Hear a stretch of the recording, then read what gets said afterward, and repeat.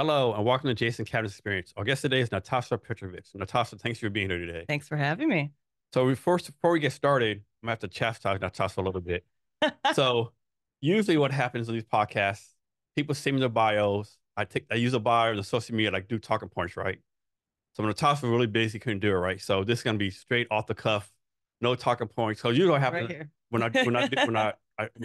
just have to have the bio having the talking points. I ask a question, and my mind goes rapid fire, and whatever question ends is what I ask, right? So this is gonna be totally off the cuff. I love it. Let's do it. So what do you do for fun? Travel is probably my number one. If I can get somewhere on a beach, that's definitely top of the list. Um, do love to do tons of snorkeling. Actually, gonna be going on a trip soon, and my guy and I got some underwater scooters. So it's like the little James Bond thing, and you just scoot around 5 miles per hour underneath. You don't have So you're to. like on the ocean floor with the scooter? You can. I mean, as long as you can. I mean, we're snorkeling, so as long as you can hold your breath, Okay. you can go. But because you're not exerting any force, you just hold on to it. You're not pedaling. It sounds like that's scientific and impossible. How does that even work? Like, is it battery power, like gas, or like It's battery powered. It's electric. the water doesn't fuck with it or not? No, and you charge it USB. So Okay. it's not. It's like 5 pounds. It's like this large, and you just hold on to it, and it pulls. And actually, there's a contraption where you can attach two, and at even higher speeds. Lasts about 45 minutes, so it's not an incredibly long time. Okay. But But it's definitely a cool factor thing to do. yeah, I'm guilty. And how long y'all been snorkeling? Uh, Full time, like now, every time we go on vacation, we're really focusing on trying to find new places to go. So I probably say only a year and a half when we discovered those scooters. Okay.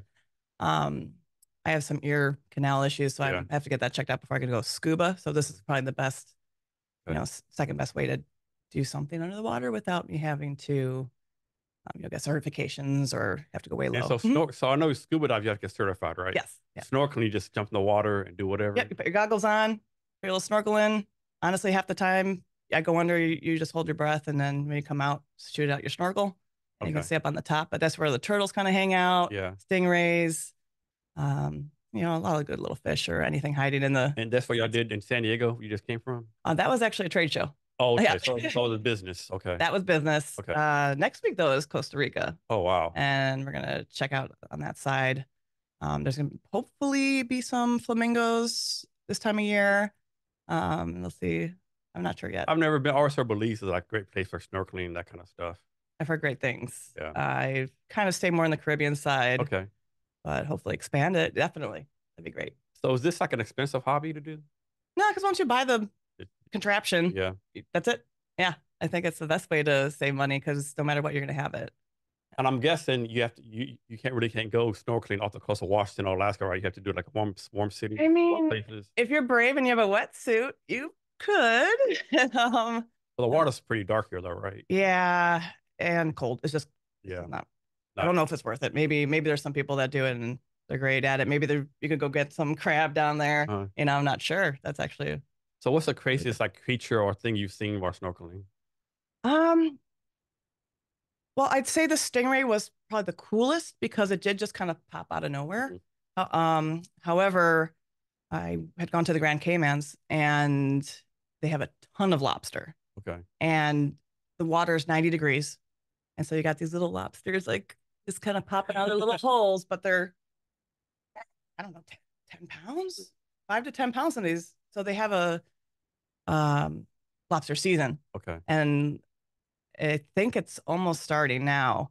But when I went back a few months ago, they were still little babies, but there's tons of them and you can't touch them, but they're right there on the floor. If you wanted to give them a little pet, you could, but I definitely wouldn't do that for anything. Yeah. So what's on your bucket list of places to go snorkeling? I think it's gonna have to be the Great Barrier Reef. That's in Australia. Yeah, and so I mean, you can snorkel off of it, and then that is if I can get that scuba. I would love to get a little deeper. Yeah. Is that hard to get? No, it's gonna be a little more expensive. However, Yeah. The trick is to try to go to another country and do it a lot. I've heard like Thailand's one of the greatest places to go and get your scuba license. Yeah. So you always been interested in the water? I guess so. I've never really realized it. I've always been a coaster. I've started, I grew up in Chicago, but that big lake is so large. Yeah. I've even had visitors be like, "What ocean's that?" And they're like, "No, that's not the ocean." We're talking like people out of the country who Yeah. come in. They're like, "Are you sure that's not part of the ocean?" Like, no. So grew up right off there. I had a great aunt in Pismo Beach, California. So I'd go out there every summer as a kid and play on the beach there. And no matter where I am, I have to live on the water. Water. So even here in Seattle, I'm look out the water every day, just hello. Yeah. To me, like, I don't care what your troubles are that day. If you just go listen to some waves on a lake or ocean, there's like all problems that seem like it just go away. Just so therapeutic, so to speak. Exactly. And when I come home, especially from like business trips, I actually feel more like I'm going on vacation when I'm home, in Yeah. a sense, if that makes. It makes a lot Yeah, of sense. yeah. Yeah. So you're born and raised in Chicago? Yes. On the whole loop. I moved the whole around. Yeah. So I've been to both baseball stadiums, basically, is where I lived. Uh-huh. And then Greektown, a little bit on the north side. And then Okay. then I ended up in Seattle. Okay. So Petrovich, what ethnicity is that? It's Serbian and Russian. Okay. Basically means Peters. Okay. So Have you ever been over there? no, not Oh, yet. okay. I had one of my cousins from Kosovo come in, but hopefully someday I get over on that side. Okay. Yeah. So I think most people, they think of Chicago, they think, of course, wind, the cold, the crime on the south side. But I'm sure it's like more to Chicago than that, right? Can you talk about some of your experiences growing up in I Chicago? mean, food is really number one. It really is. If you're gonna go to Chicago, I mean, of course, like the pizza, the cheese, and all of our cheese seems to be coming from Wisconsin. Thanks, Wisconsin. We call her squeaky cheese. The little nibbles of like white cheese, and you eat them up, and that's it. You don't do anything with it. Um, so yeah, the pizza's number one, I think. And you have your hot dogs, but main part is the meat packing district from way back in the day. That was the hub for the railroads, right? And so they know their steaks. So if you get a good steakhouse, get something real juicy, get a nice ribeye, highly recommend. And then go to the speakeasies. So when we took on the drinking side, yes, you get all those little Al Capone coves, go through the alleys, find a good cocktail place, and you're never bored because every like couple storefronts or whatever is going to be a good restaurant or bar, lounge. And what's nice about nowadays is mocktails are getting larger in popularity. And so even if you're not a drinker, you're still going to have fun and they're still going to find ways for you to feel a part of all like the drinking scene that's down there. Now, like, I've been to some like cold places in my Army career, like Korea, Germany, Kansas. But Chicago is up there as far as cold, right? Like that wind cuts you through, right? Yes. It's not no joke. I don't miss the Chicago winters. Um, January, February, your eyeballs freeze. Like you literally have to close your eyes sometimes. And technically, your little key fob on your car says don't start below whatever is 20 degrees, and you're like, nope, nope, not gonna happen. I'm still gonna do it, risking it. Um, and yeah, just going out trying to warm up that car for 10 minutes when I was in school, that was probably the hardest part. You're defrosting everything, and you're like, I just want to go back in bed. But yeah, it's rough. Yeah. And the lake freezes. So Okay. sometimes the waves will come up and it just And creates get this frozen in the wave. beautiful Oh like wow. icicles. I like to see that. Yeah, yeah. And do people like go ice skating on the lake when they freeze? Mm, it doesn't quite freeze that much. It's more of the edges. Okay. Um, but yeah, there's plenty of lakes to do that on and sledding. But I don't know with all the like the weather changes. As a kid, I feel like I had more snow where you could play in it. Yeah. Where now I feel like when it does snow, it's like freezing, just like the harder compact. And I'm Yeah. sure the meteorologist could figure Yeah. out what that is. But Scientist or something. yeah, so I'm not sure if anything's changed with that. Yeah. The lake I used to skate on, definitely only like half the lake is available. Okay. A lot more winters I've noticed because I still go see my dad and Yeah. it's like right there when I So you still pass have by. family there and stuff? Exactly, yeah. Okay. How often you go back to Chicago to visit? Almost every other month. Oh wow. Yeah, yeah. That's nice.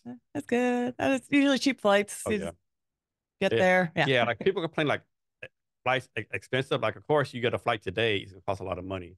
But if you do like some prior planning, like 2 months ahead of time, it's pretty reasonable, right? Exactly. No, I totally took advantage of the Black Friday deals, Oh yeah.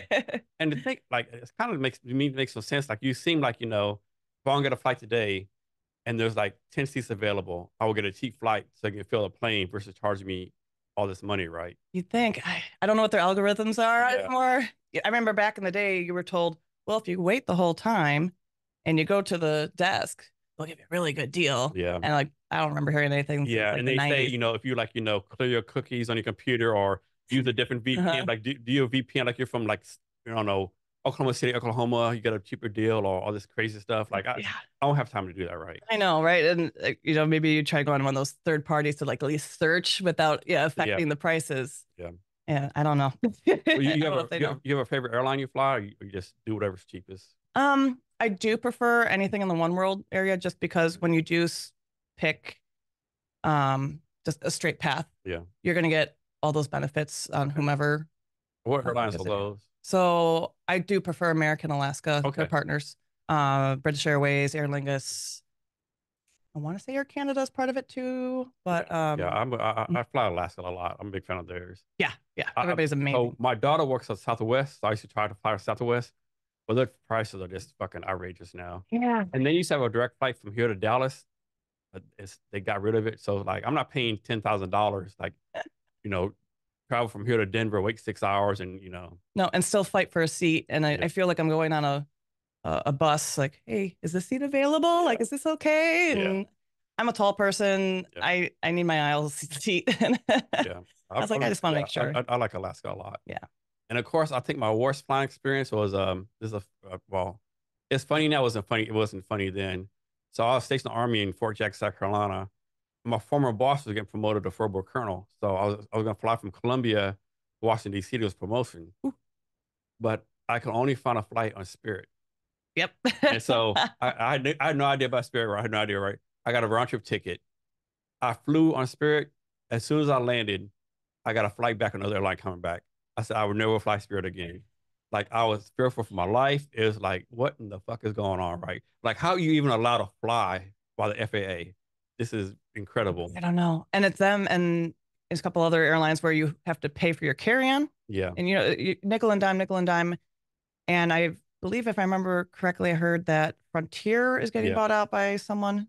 yeah. I've heard that too. And Yeah. I'm curious how they're gonna change that system or not. Hmm. Um, but as a customer, like especially when you see all the old videos from back in the day when they were carving turkeys on the plane I and know, handing right? it out, you're like, and you get upgraded the first that couple times, and you're like, this is how you're supposed to be treated as a Yeah, customer. And then like, just everybody shove everybody in the back I now. know. Way back in the day, they're serving first class meals everywhere. Mhm. They're like handing out cigarettes, lighting cigarettes. Kids are running up and down the aisle. Yeah, yeah. Yeah. Wow, this is not supposed to be right. Now it's like cram. We're trying to cattle right. Yeah. But I always like always like get the economy plus or a Mhm. small upgrade. I mean those extra 2 3 feet makes so much a It difference. really does. Or even just the recline too. And I love how some companies even tell you like, hey, you're on a 737 and there you have a 4-inch pitch, et cetera, et cetera. You're going to get, you know what you're going to get. Where there's some other companies, you're like, okay, that's it. This might be your plane. That's all we got for you. Yeah. Good luck, everybody else. Can't tell you a seat yet. Yeah. You might be in the front, you might be in the back. Yep. Hell, you might follow. You might be flying the plane. Right. Now you get the toilet seat. I'm sorry. It's blocking. You're in the jump seat. Yeah. Actually, one of our stewardess called in sick. We need for you to pass out snacks. Now I would pay off my ticket that way, maybe. Yeah. Put me to work. Yeah, definitely. You go to Chicago every month. That's good. Mhm. So you just came from a trade show in San Diego. I did, yes. How was that? It was excellent. It was a medical trade show. So I've actually been working trade shows for over 20 years. And between the bartending that I do now and the trade show work that I kind of am doing since post-COVID, it hasn't been quite the same business since pre-COVID. But I also do barista work. So I help the trade shows set all that out or do any other assistant work up there. So yeah, I did just come back. It was beautiful, 70 degrees. It came into what, 45 now, which is, I know I sound like I'm whining from Chicago. It's like not 16 or 32, but It's so cold, especially the rain, the gray skies and stuff. Yeah. Yeah. And I do love it here compared to, at least I'm getting gray skies and rain than snow. And the snow's pretty. I love the snow. The Christmas time is great, but especially again, once January starts, it freezes, it gets dirty, and there's just nothing fun about it. It's not. It's not. For these trade shows, you have to pay to go to trade shows. They're paying you. How's that? How's all that Oh, they're work? paying me as like a booth assistant, basically. Okay. Yeah. So if you let's say if you ever go to an auto show, you do have some of the speakers. I have done that as well. I've done MC work where you go around the car. You tell everybody, hey, this is the Jaguar, etc., and this has the new assist parking, and then you just go around telling people, um, oh, hey, like we partner with these, let's say Ford, you have Ford and you have Jaguar. They're kind of like together. And you're like, oh, well, if you like this car, go check out, our other brands. And they're very long days. How many days was this trade show? The trade show I just worked, Yeah, that one's only 3 days. 3 days. Okay. The medical shows are usually pretty And nice. it's like 9 to 5 or something like that. Typically, if you're really lucky, you get like a 10 to 3. Okay. You can get some very long ones though, which can be 8 in the morning to 6 p.m. And all they're like, I'm guessing there's like after parties you're supposed to go to, Yeah. or like networking events, or like, such and such booths hosting this get together, this place somewhere else. Right. And there's usually a sponsor or two that are going to be telling the whole convention center, hey, come to our party because we want you to know about our brands a little more. Thankfully, as a trade show hostess is sometimes or assistant, whatever niche you fall into, it's kind of interesting because there really is no exact job description. Okay. You really are a Jill or Jack of all trades when it comes to that. You just jump in, they give you your footnotes on the business, and you're either trying to sell whatever they're selling, trying to collect contacts. So this has nothing to do with your bartending business. Nope. So how do you get this opportunity? You're just doing it for a while and people reach out to you for it, or? There are agencies that hire for that. And so I'm still attached to those agencies, or the clients had worked with me for so long. And let's say those agencies did end up falling, unfortunately, because of COVID, they're still calling me directly. And because a lot of times I am doing the barista work in those booths, it's very similar to bartending. What's barista work? Oh, coffee. Coffee. Yeah. Okay, Coffee services. Yeah, that's right. Yeah. That's right. Okay. Yeah. So we have the full espresso machines making everything from, just little espresso shots to specialty, like cocoa mochas or whatever you're doing. Like the last one I was doing was just hazelnut mochas. Yeah. Or chai lattes. And so these trade shows, what do you get out of this personally and professionally? Mostly professionally. However, it's kind of like a traveling circus. All my best friends I started off working trade shows with. And so what's really nice is like a family reunion. When you go to certain shows, you see everybody again. You even will call, hey, are you working RSNA? RSNA is like a restaurant show in Chicago. And it's one of the largest ones. And you come home with all these samples and everybody wants to work it because of that. And you get to see everyone. So you're like, hey, you work in this show, and you try to find everybody and connect again. So that side on the personal side is great, but on the business side, you learn a heck of a lot. It doesn't matter what the trade show is, if it's about pets, if it's about beer, if it's about we've done colonoscopy shows. I could tell you stories. So you see everything and you just learn as an outsider, but you start to absorb it kind of as this interesting middleman. I know almost every little step of getting LASIK eye surgery now because you just watch the videos while it's slow and you talk to everyone in the booth and you talk to other customers and clients. And it's just so intriguing on how every job you have is different. So your office is never boring.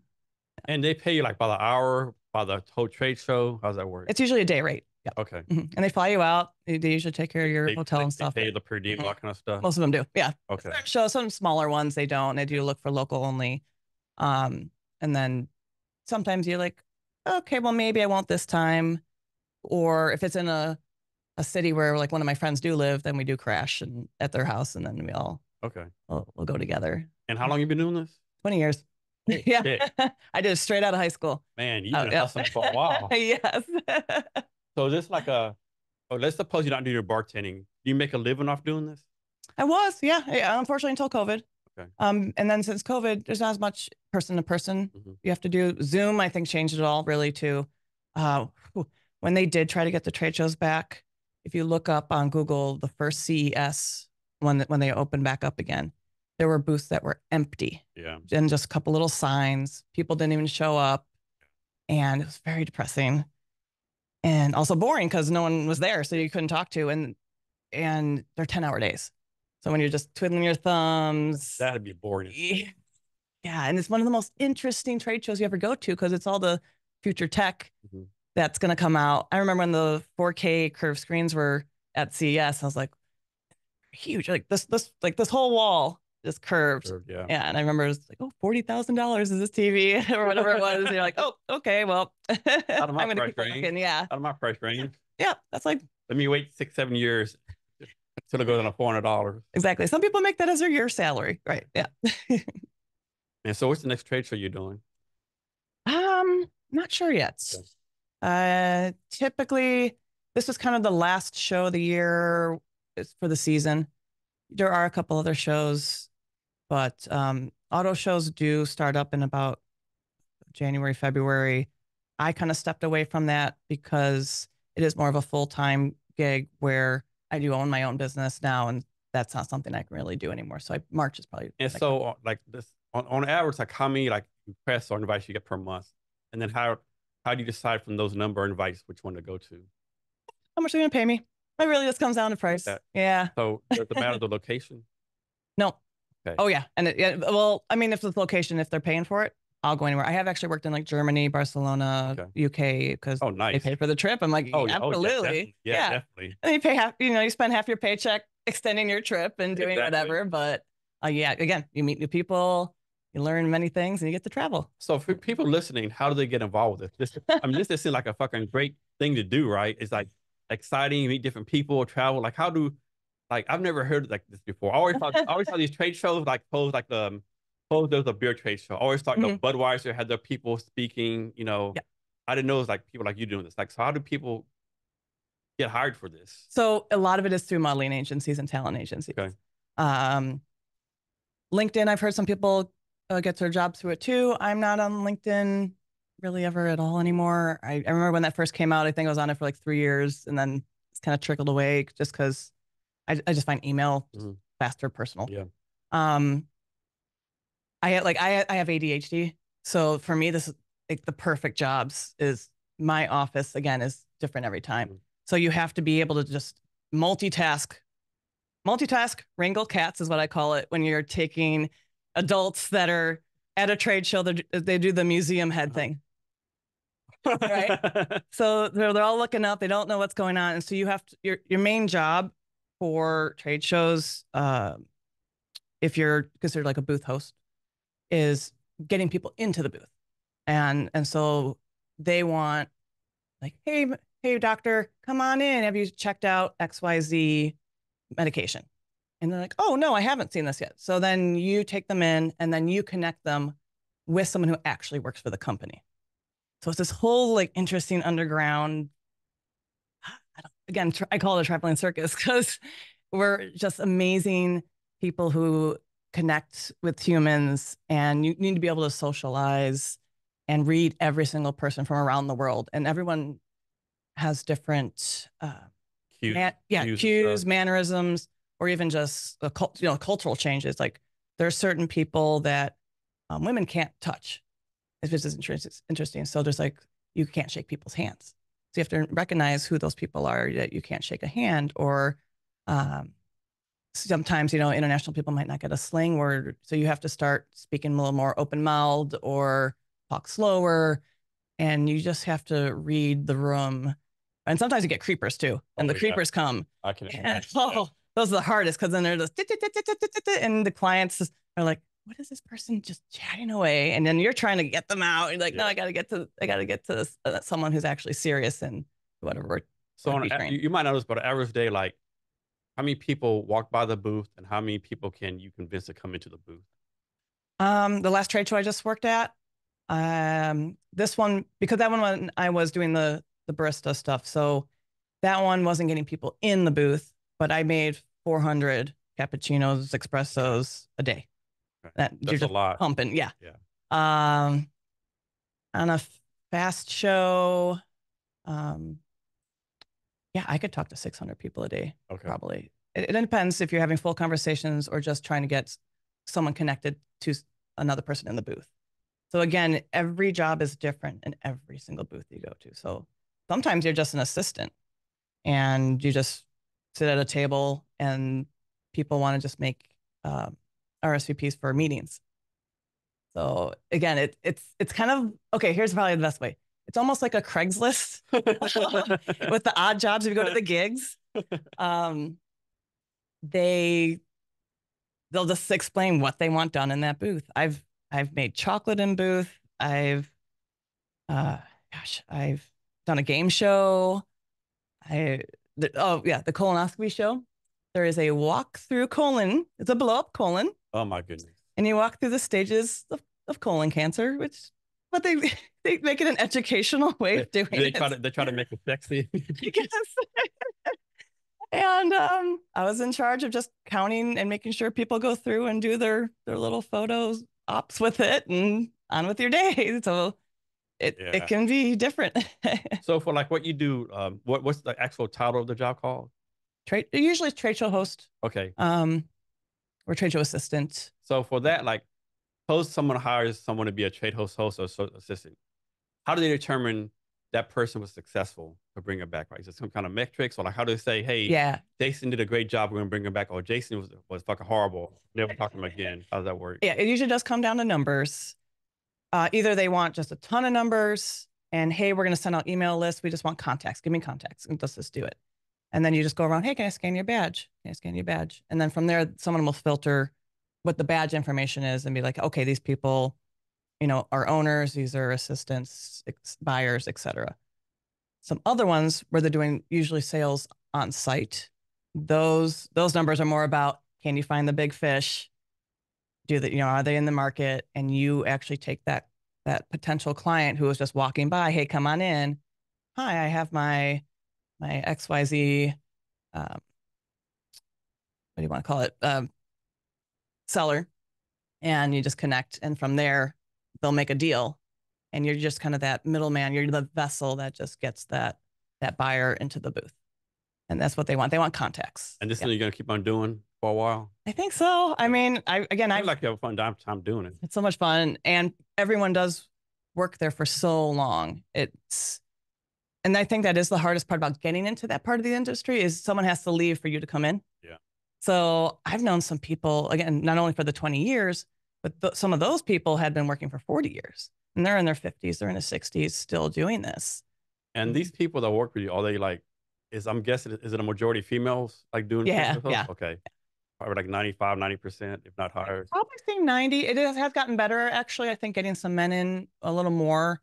Not so airline stewardess style, because it definitely used to be. Yeah. And especially with the auto shows, you see those little girls in tight dresses. Yeah. And I feel in the 90s, it was really heavy with that. Yeah. You're like, buy this Mercedes and get with me. Exactly. But not really, right? Yeah, right. And you already know she has a boyfriend. Yeah. And some of those were my friends too. And they would just get all these numbers, and even the guys as well. Like there are more guys nowadays that are in their nice little suits. And you get your suits bought for you. They get them tailored. You go to, I remember we had, who was it? I forgot which designer it was, but they had all 12 of us girls in the same cute little dress that we got them all tailored up. And we just, they had us parade around the trade show and carrying these little signs. And that's all we did. But it looked like little airline stewardesses walking around. I'm using the word airline stewardesses because in the 90s they were still doing that, and that's why we try to separate that now to flight attendant, right?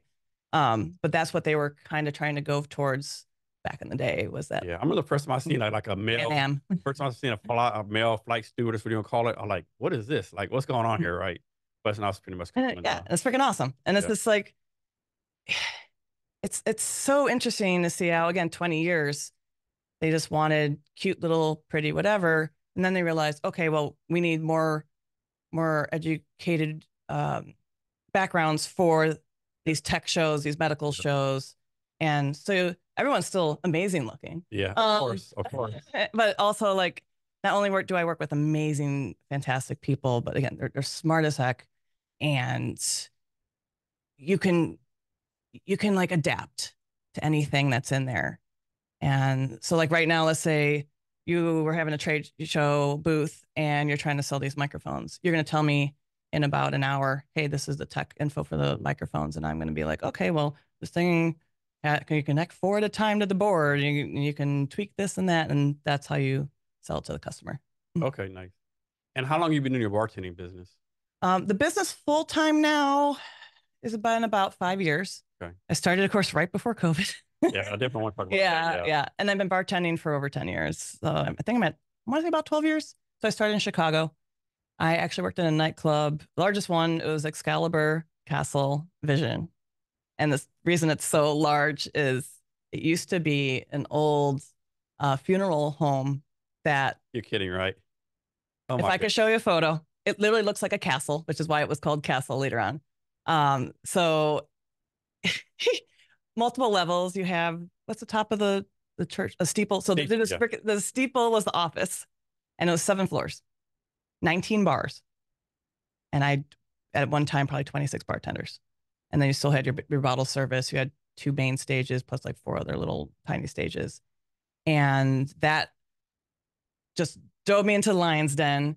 You got 3 people deep all the time. And then New Year's, you're 6 people deep. 6 rows deep is what I mean by people deep. And you're just chugging away, heads down, before you know it. 10 hours. And do you have to get like some kind of bartender license or class? Or you just like start bartending? It's like a certification you can do or something like that? So certain states require you to have a certification, but you don't need any classes. Some people, they have found help in that if they just don't know where to start. Luckily, I actually was just a club promoter at the time, so I already knew the people. They could tell me how to do it, and I was already part of the industry where I didn't need to learn anything special. With most bartenders, we are kind of against the classes because every bar is different, every cocktail program is different, and every cocktail program manager has their own style and way. So a lot of times when you're working at a restaurant or bar, there's someone in charge of the cocktail menu. And then from there, you trickle down and you're like, hey, my little rubber duckies, like my little babies, like, can you please make my vision, and will you keep creating my cocktail?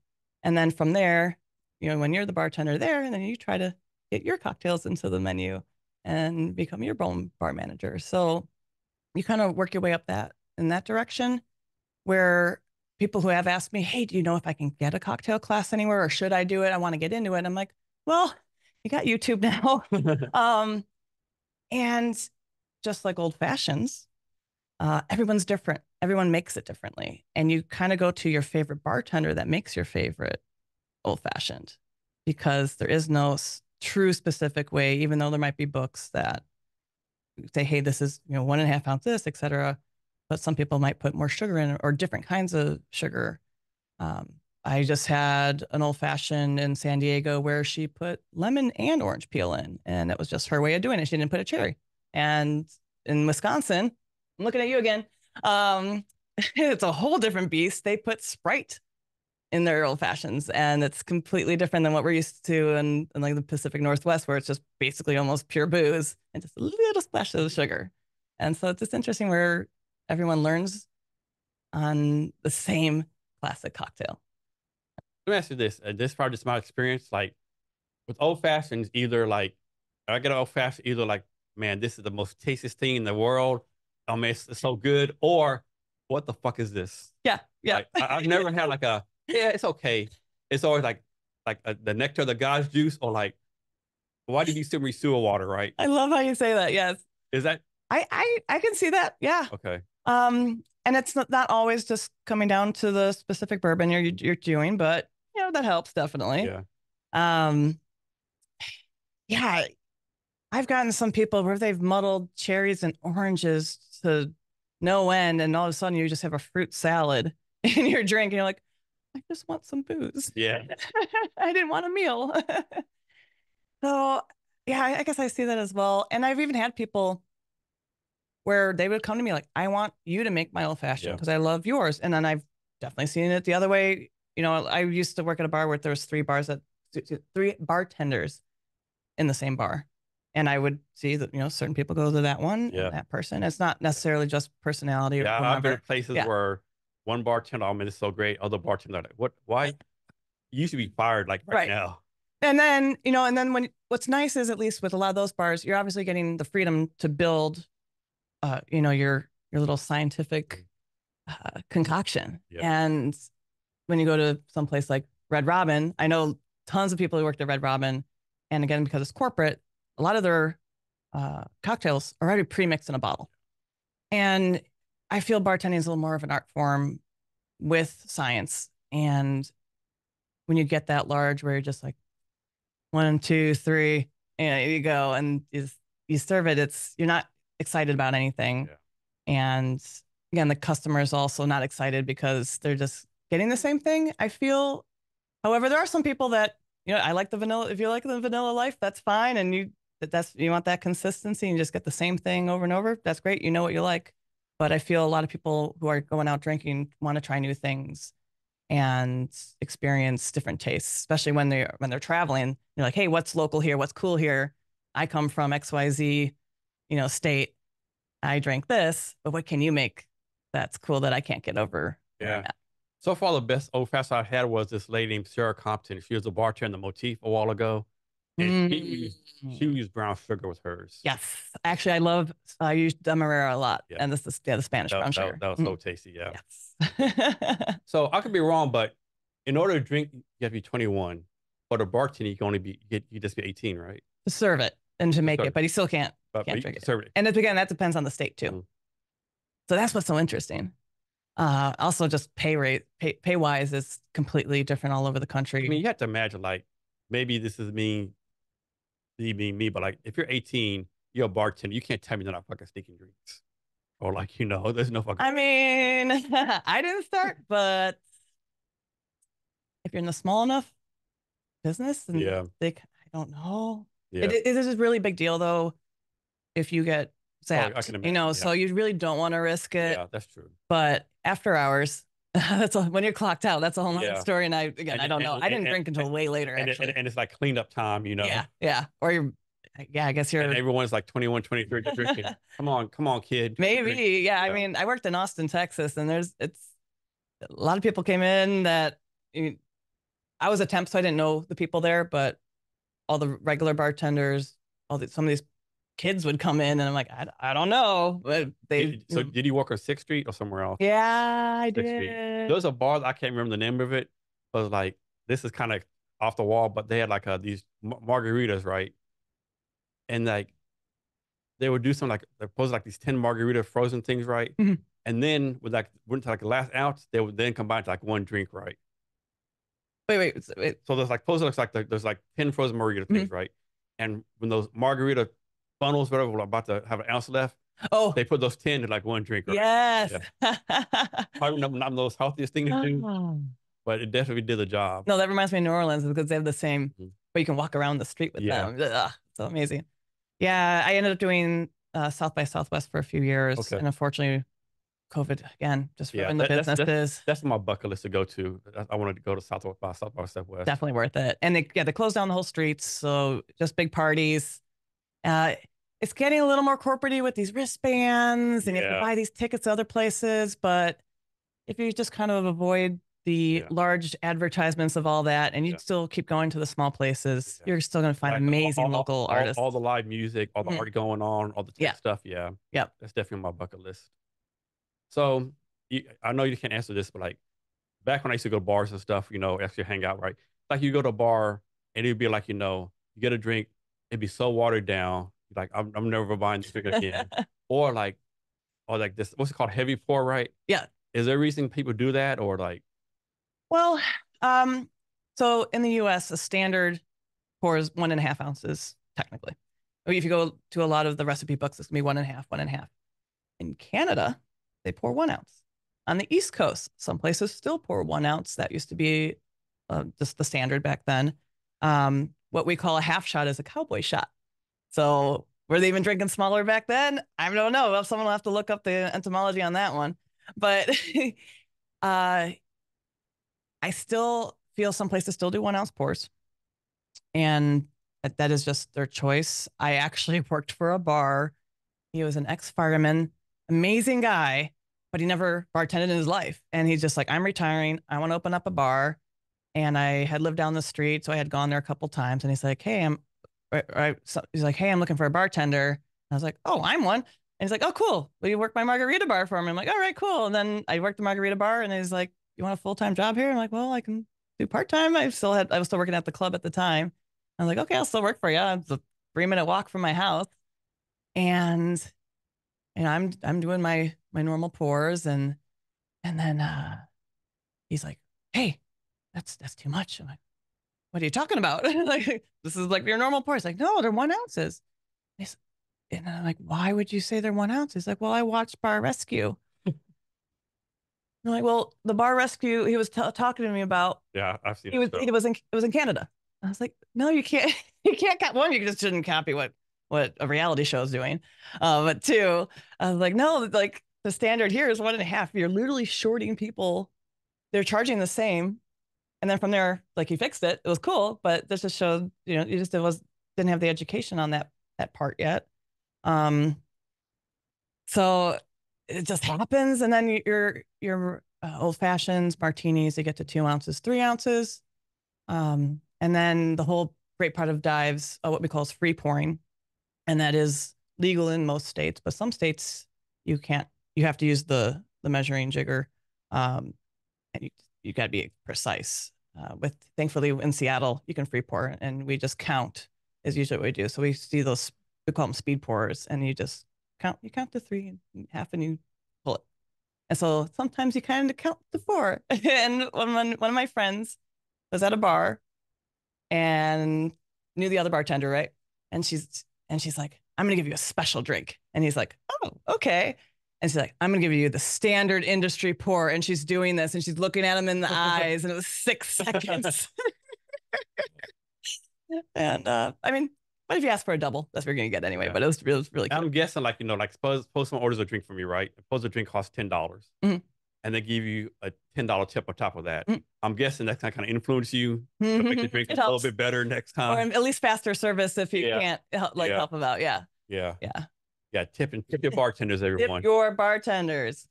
I mean, I think the national uh, start for tip wages, I believe, is still either $2.16 an hour or $3.16 an hour. And when I was in Chicago, I was 490. It did not take care of all my taxes, Yeah. and so you got to try to find that balance on your tip wages. And thankfully, in Seattle, it's a really good price. But the cost of living here is so high that Yeah. you still need tips. Yeah. So, suppose someone the only job is being a bartender, it's like 7 days a week. Mm. Can they make a decent living? Where decent being subjective? Yes. The hard part is you can't go down the rabbit hole of spending your tip money on drinks all the time. So what happens is the bartending community is amazing, and it's so tight knit. There's plenty of little pages, online like Facebook or Instagram, whatever, for bartenders in your area. Which also, if you are interested in bartending, that's something good to look up. And so because we know each other, not only can we just ask questions through this, but we're like, "Hey, who's working here tonight? Who's working here tonight?" And so you take your cash money and you go say hi to everybody. And the joke is there's $3 million nationally floating around between bartenders of just tipping, because we will tip our 50%, 100%, and we just keep tipping back and forth. And we're not, where's that money going? It's just staying between the bar. Stay in the community, so to Yeah. speak. Yeah. So that's a nice little perk. So, how does someone become a bartender? How do they break into it? It kind of is some about all who you know. I mean, the bar I work at now in Seattle, I was a regular there for 3 years, and I always loved it. And then one day I was like, "Hey, you guys hiring?" And they're like, "Well, no, but we'll let you know if something opens up." And they already knew my background, working in Chicago at least. But if you do go to a couple bars, you talk to the other bartenders. Really, you get to know it. And as you're hanging out more, you're just going to observe, how customers are. That's the major one. If you can't handle customers gracefully, you're not going to last long. If you're a diva, you're not going to last long.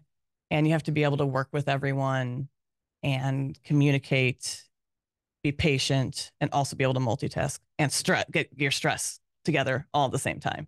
Yeah. So talking to someone at the bar, whether they're hiring or not, or they might know other bars that are hiring because again, we're connected in these groups. So here's one for you. Which one would get hired first, right? There's two people. One is like an A skill of bartending, a C at customer service. Mm. Other one is the opposite. Mm. It might depend on the bar. If they're more like a fancier hotel bar, then they need people just looking good. And again, their cocktails might be pre-batched already. You might want to go with that person who's more customer service related. And maybe they just don't work as fast, but they're still making a quality drink.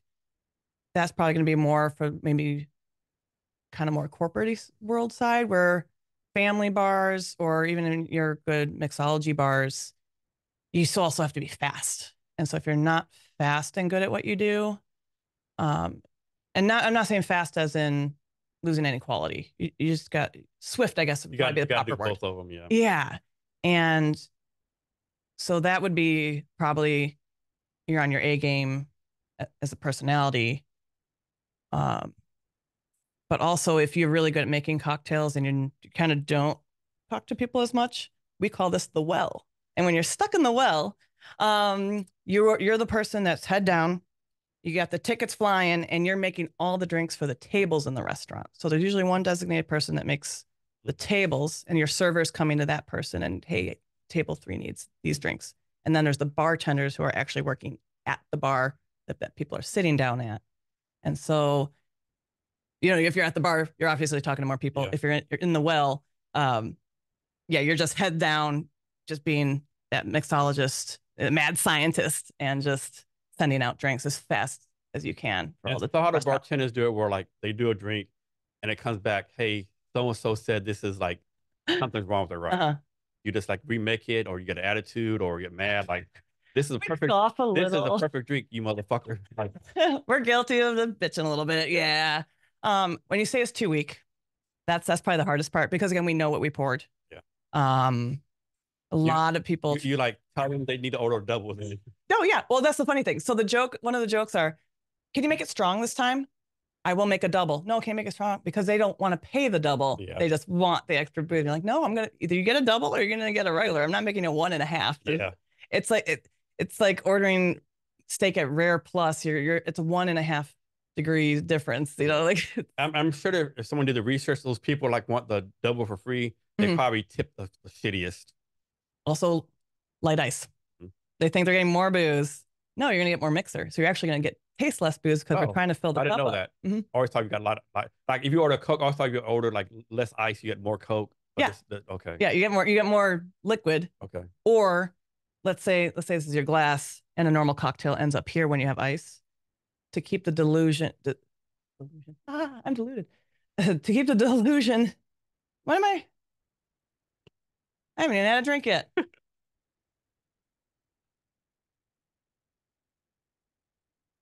We'll blame on your flight. I'm going to reset. So when you add ice, it dilutes what you're doing. And there is a reason they put the full scoop in. And that way you get a perfect ratio. So when you're putting in less ice, technically if you're going to make the same cocktail, let's say you normally would fill your mixer up to here, then your mixer, you would hear it. And then the people then are thinking they're getting shorted, but they ask for less ice. Otherwise, if you just add more mixer too, so again, it's actually like a kind of like a scientific reason. It really is. Yeah. There's ratios to everything. And again, then they're going to complain they don't taste the booze because there's more mixer. Yeah. But some people do want that. And so hopefully everyone figures it out as quick as they can, but some don't and just think they're going to get that Long Island with 3 pieces of ice and they're going to get a double somehow. Yeah. So this question could be all over the place, right? So suppose someone's a new bartender, right? So they work at a place, a bar like there's not really many customers. They work at a dive bar that's like fucking people coming all the time, or like an established club where it's like steady clientele. Or does it matter? It depends on the personality, I think. And again, I'm the ADHD person, so I work best when I get thrown in a lion's den and I have to survive and I just go for it. So that is why my first job was at that nightclub in Chicago. I went right in. Other people who have asked me, I kind of try to read them a little bit. Maybe sometimes like, hey, just start at beer and wine, work on your customer service. So whether it's busy or not, I'm not sure if that would matter, because you're just pouring, you're not really mixing. So that way you can figure out how people work in their heads. Because one, you don't want to get stuck in a long conversation with someone sometimes, because if you do get busy, you need to keep going. So you need to figure out what someone wants without taking too long. You got to be graceful about it. And then customer service wise, you get a cranky customer, something happened, you need to be able to de-escalate. Or also, the other thing about bartending is you're kind of like a flight attendant, which I wonder if they're similar, because safety first. You're all about safety. You have to be on point to not only just maybe check IDs, but fights can come about, and you're the only one there. Actually, the main reason I started my business, uh, Seattle is a fire at will state. They can hire you for anything, any reason, or not hire you for any reason. And I legit got turned down twice because I'm a woman. Like, we don't hire women at my bar, and or we don't let women close because it's at nighttime. And thankfully, I am a big girl, and I'm like, well, your guy over there is half my size. I could take him out right now. So that's something also to think about. Like, if you go to a dive bar, you're probably going to encounter some fights. You're going to kick people out. You're going to also be the bouncer, security. You're going to be medical too. You need to know your Heimlich maneuver. You need to know your CPR. Drug overdoses happen. So you need to know when someone's kind of on a drug, and you got to be like, I can't serve you liquor. You got to look for all these little things. And so it's not just about serving, and you have to be a part of the whole community within that building. I remember like, so a couple places down, there's a place called Central Saloon here, right? Mm-hmm. And it's supposed to be open in 1892. It's like they have live music every night. I'll go there once in a while to eat lunch or just hang out, right? The one time I was there, it's pretty crowded, like 7 o'clock. And these two people, I guess there were four people, right? I think they had like a Ukrainian accent, Russian accent, but none of them had the right ID, right? It was like, it's something they couldn't accept. Yes. And they would like argue with the bartender, I want to drink. Here's this is good in Ukraine. How is not good here? And the lady, like, polite as it could, like, but finally they had to bring someone else in, like, hey, Joker, yeah, you got to leave, right? Yeah. And yes, we all have to deal with that. I feel actually pretty bad for most of the international travelers that come in here, because they're like, what the heck is all this ID and this? And there's so many rules. And I do find Washington State one of the strictest. And I did Google it at one point, and we're like number 3 for strictest alcohol regulation. And then we're like number 12 is most stressful with IDs and liquor control and all that. Because coming from Chicago, you can have liquor on the street in a paper bag and you're fine. No one asks for your ID when you go in. It's very rare. But in Seattle, like, you have to check every single person. You can't have a vertical. You can't. This is what's happening. That's what it was. The ID was vertical. That's what it was. It was vertical. Vertical, and then the other one, when it's international, no one's carrying around their passports. No. We're only allowed to look at passports because at least you're classically trained to look at them. Yeah. We don't know what an Australian driver's license look like, or fake one would look like, right? So that is the hardest part, because they show us their like EU identification, and I'm like, I'm sorry, we can't, like. Yeah, and think of, like, I mean, you could tell they were in like 30s or 40s, right? They did not, yeah, they not look young at all, right? Depending on the policy at your place, like if you're 50 and you don't have a proper ID that's valid, because if it's expired, we still can't take it. Yeah. And people always are like fighting you about it. You're like, it's really just for our safety, and it's the law. Ooh, hey. And don't shoot the middleman. I'm sorry. Yeah. But yeah, you get some people that are just really ticked off about it. I remember the guy said, I just want to have a drink in a bar in America. Why is it so fucking hard? I know it is. It's so hard. It's so regulated. And if I ever get like older with like spare time and spare money, I want to like go through all the little weird little laws that just don't matter anymore. Like, I know there's a law in the South that like you can't have an alligator on your leash, or like some of those other laws. You can't pull your pantyhose up in public. Yeah. So I just want to get like rid of those little things, and maybe it'll be easier. I don't know. Yeah, I guess it made sense back in 1812, Yeah, exactly. It's like, or tech wasn't around for whatever it is. Everyone tries to show you like, I have a picture of my ID on my phone. I'm like, anyone could Photoshop that. Like, exactly right. Yeah. I was like, no, I can't take it. I have seen some fakes. And they're bad. I had a fake passport once, and I'm like, your ink is bleeding. Yeah. Like, how's this your passport photo? Your girlfriend's in the picture with you. Is that your cat in the back? Are you kidding me right now? Yeah, yeah. You should at least crop it out. Exactly. Can you be a little smarter than that? So, how does this work? Like, suppose someone comes to you, like, they order a drink, but it's not a real drink. They say, hey, I want make this for me. Like, a shot of Crown, a shot of tequila, Mhm. Sprite. You just, like, can you make it for them? Yeah. But then how do you determine what the price is? Um, so typically, it's gonna be whatever the most expensive booze is in there, really. Because either way, you're still gonna put the same amount of booze in. So yeah, let's say they did Crown, yeah, Crown and peach schnapps and something else. You're gonna charge them for the Crown, even though you're putting in two liquors that measure to that 1.5 ounce. But whatever's the more expensive one is typically that's how you're gonna get your overhead, worth on it. Yeah. So, the best liquor is called Top Shelf, right? Yeah. And is the worst liquor, is it called Bottom Shelf? Oh, they call it well. Well, Or, okay. I mean, you could call it bottom, but usually it's well. And again, that whole in the well, that's it. It is literally the watering hole of the bar, right? And uh, back in the day, that was where you would get your water. Way back in cowboy days. Have you heard about the troughs? Yeah. Yes, yeah. Oh, yeah. For all you kids at home who don't know, because it was mostly men. I mean, if you're a woman, you're a hooker. In the cowboy era, you go to the bar and you'd sit down and you'd be stepping on all the sawdust and it smelled already. And because there were no washrooms and they're just drinking and sitting, there's just a little trough in front where you sat, where you peed in. So you know that place. Nice and sanitary. Yeah, you just drink and pee, and you never had to get up. That's one thing, like when people like complain about living a day, like go back 100 years, right? Seriously? Yeah, like this is the best time to live on my mind. Like, oh, 100 years ago, there's no electricity, right? Outhouses, like say, pissing and drinking, right? Thank goodness for toilet paper. Yeah. I don't know what I do without toilet paper. I mean, wash some rags. Yeah, I don't know. Yeah, it's amazing that human society survived all that crap. Probably just to kill ourselves. Exactly. Yeah. Oh, yeah. We definitely have survived. So, is there? Of course, there's a big difference between price between Top Shelf and Well. But is there really a difference in quality and taste, all that kind of stuff? Some of it, yeah, especially with tequila. Tequila can have a lot of additives. Yeah, I definitely agree. There's a big difference between Jose Cuervo and Top Shelf. There's a lot of caramel colorings. There's, oh my gosh, what's the sweetener?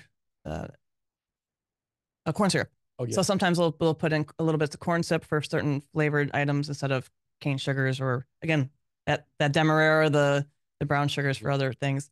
So a lot of people with allergies actually don't do wells because they have those odds and ends that are in there, even dyes. On the bottom shelves, where typically, more of the top shelves, middle shelves are going to be, they're colored just from the actual cask that they're in. Sometimes a lot of places will like burn the cask, so that way you get that caramel coloring that whatever level they want of shade. Okay. Yeah. So maybe this is my experience, but it's like whenever I go to a bar or whatever, suppose I say I want to, I don't know, bourbon and Coke, right? Mm-hmm. It's like they automatically get me a well. Yeah. It seems like they would ask. It sounds like they would like trying to upgrade, right? Hey, you want to upgrade to Top Shelf? How come they don't do that? Some places do. Like a customer always has to ask, hey, yeah, I want I would say I want old fashioned, but use Blanton's or Wood Wolf. Exactly. But if you don't, they give you some Jack Daniels and Beam, right? It's right. Like they would ask you to upgrade because the drink costs more, and then I don't know, maybe the tips more. I don't know. Yeah, I mean, you hope that works out. Typically it is a 20% tip, right? So does that extra $2 to $5 to $8? It kind of depends on that, right? Some of it, I think, is just if you're busy, you just don't have time to keep asking these questions. True, yeah. And I think most people do now assume that that's, if they don't specify, they're going to get that well. However, with like old fashions, Manhattans, anything that's a specific cocktail, not just like whiskey, Coke, I usually do ask, do you want anything specific? And they'll usually be like, no, well's fine. Okay. Tip wise, I don't know if that affects it or not. I don't think there's been enough where it really Yeah. does, unless they're drinking a ton of them or the whole table's drinking them. You know, especially, yeah, if there's 5 people drinking the same cocktail and it's a difference between a $7 one and a $12 one, that's going to add up. Okay. Yeah. Yeah. I'm not sure if that's enough for an incentive of that. But that is kind of the trick is the well you don't see, right? Because it's at the bottom Yeah. and all the top shelves behind you. It's there. The billboard's there. It's up to them if they want to buy. Okay. Mhm. Do you have a favorite bourbon? Oh, I go through phases. Um, I've been doing the small batch Four Roses recently. That's actually at my house right now. Yeah. Yeah. I have that. I didn't like that. No, that's all right. Yeah. And again, everybody likes it different. And Yeah. that's my hot toddy one right Okay. now. Um, yeah, I do like a sweeter, I think smoother for Have mine. you traded? I think it's called Baden Blonde. No. It's the one with Yes. it has the key around the Yes. table thing. Yeah. Yeah, I like that a lot. I don't think I've had that in old I think it's fashioned. called Baden Blonde. It's been, I'm also thinking of Larceny. Um, they also have a keyhole. And if I've had the shots again, I can't remember if I had it. And then also you do just try so many, you don't remember anymore. Yeah. It's all out there now with all these celebrity ones too. It's just clogged with all these companies. And yeah, do you go with the old tried and true or do you try all the new stuff? Yeah. You know, And then again, like, you want to try different stuff, but do you want to pay like 30, $40 a bottle? Yeah, those Blattons. Oh my gosh. Yeah, those are delicious, but my bar's cheap at $26 a shot. Yeah. Yeah. Oh, wow. Yeah. Blanton's. I remember for a while, no one you can find Blanton's anywhere, No. right? Yep. And that's exactly why it's so expensive because they're not changing how much they're making, until the future because they're, just aging in barrels. There's nothing else you can do but just sit there and wait. Mm-hmm. Yeah, they just taste it. One time I was trying to find Blanton's, no one had it. And a good friend of mine, who's on a podcast, have him bring over the rest of my Blanton's. He had maybe that much of it left. It was so good, right? Like, man. Yep. I still have my horsey cork from my last bottle. Yeah. And people collect those. Yeah. Yeah. So if you have people, the whole Blatton community is like, do you have the little horse with the A? Do you have the horse with the B? And people are exchanging the tops and the bottles. And so it's not just the drink. Like they've created whole brand community. Seriously. Actually, I just saw, it was the neatest thing, a Lego Blatton's bottle. Okay. And so apparently Lego got, either it's a private person making it or Lego themselves, but I was absolutely astonished that they put the Lego brand combined, right? Yeah, that seems like a good match. Yeah. You think kids, but there are so many adults and there's this whole premium section of Legos now. You buy a kit. One of my friends, he bought this, I guess a rose. They're supposed to look like roses and they're tiny little Legos. So it almost looks real. And I think he paid $130 for this one Lego kit. Yeah. And it's Star Wars one too. As I know, it's hundreds of dollars for these Lego kits for the adults. So tell me, how did your business survive COVID? Whew. Yeah, that was a trip. I think what happened was once the bars shut down, all the bartenders either went into tech or real estate, and they're like, "I'm out. I need money. I need insurance, and something has to happen." So they I feel like their personalities all kind of went to those two main sections. Once outdoor were able to open up again, people have to get married. And so people were begging for bartenders. I was double booking, triple booking because there weren't any bartenders out there and people were just asking. And they're all doing these outdoor barn weddings. And so all the other people who either just ended up getting new jobs or maybe they were too scared to work. I'm not sure. At this time, there were the vaccines and everything, and we were all still wearing masks. So I felt safe and just bartended there. And then word got out. And I even have some clients that I've married. I've done their baby showers. I've done their kids' first birthdays. And I'm at the point, I'm like, here's my adoption papers. Just get me into your family at this point. It's so cute. So now with all these original people that I've married off, I still keep in contact with them and work all their other events. And so I think word of mouth really is what happened. And I think just because I was one of the few fish left in the sea at that time, it just kind of skyrocketed from there. And then people had to move their weddings over. So I had one person, she had to go 2 years until I actually worked her wedding. Yeah. Nice.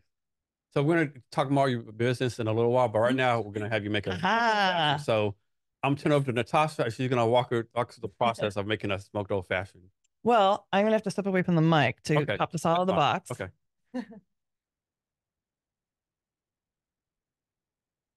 And this kit's a really large kit because, again, I work weddings with 100 people, 200 people. But if you just get the wooden staves, or sometimes you see these little, call them like wooden halos and the corks. So you can do them at home with just like on top of your single glass and take some time with it. Mine is a little bit built more for speed. It's like a giant hookah, but we're smoking chips.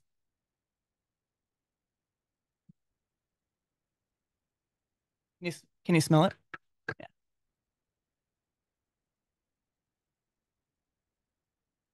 And how much does one of these things cost? You're probably get around for $100, you know? Okay, that's decent. Yeah, they're not too bad. And they're rechargeable. I just plug them in USB, but And you have to like replace them every once in a while because of use and stuff, or you got to clean them out. okay. Yeah, this one's kind of gunky right now. It's almost time. Do they come like Uh, new updated versions and stuff that they probably entice you to buy? I haven't seen much. This dome that I'm using for this cocktail is pretty big because you can actually smoke food in this too. So you can take a piece of fish and do it as well. But I do love these glass bell ones that are also out there, and they fit one single drink. They look really nice too. This one I can sometimes do 2 drinks at a time, and again, built for speed. Are there certain bourbons that are like better to smoke versus other ones? Or does it I matter? haven't come to a conclusion yet. Okay. I feel it is still comes down to more personal taste, but if they are sweeter, like kind of like a maker's mark, it might not work as well as if you get something a little more on that like that sharper side, if you know what I'm talking about. Like, oh, not quite rye, but rye would be good. Smoking tequila is really nice. I also brought a lovely mezcal when I was in Oaxaca. Um, so I was a worm in it. Oh, wow. It really does affect the taste. I've told myself I'd never have a tequila or mezcal with a worm. And this is my favorite now. Okay. It's crazy how this one little organism can affect the taste of a bottle, and it just gets better as it sits in there. Um, so yeah, it's just fun. You can smoke anything that you want. I need to find the top.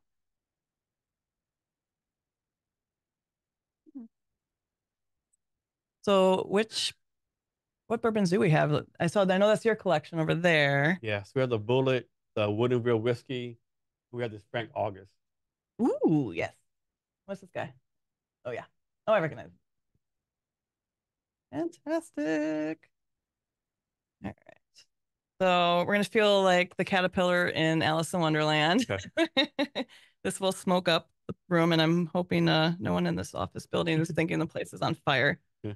Yeah. Okay. Or that we're No here, sprinklers. or that we're here smoking dope or something. Right. We are in Seattle. All right. So I got some apple with us today, apple chips. So I chose that one. A little extra flavor.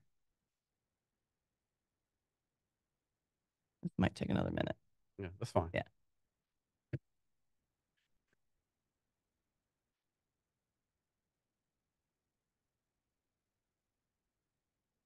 And then I did bring our bitters and an orange so we can get real fancy here.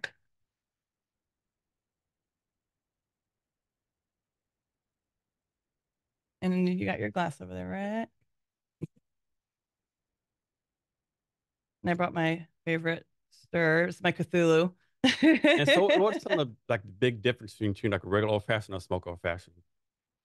I mean, I feel smoked old fashions might have a little more illusion of a body to it.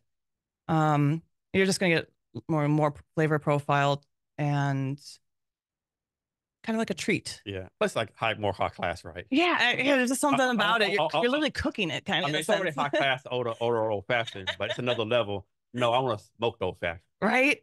And maybe you could have 3, 4 old fashions in a sitting sometimes if you're on it. I can't imagine having more than maybe 2 smoke, but I'm sure there's people out there that do.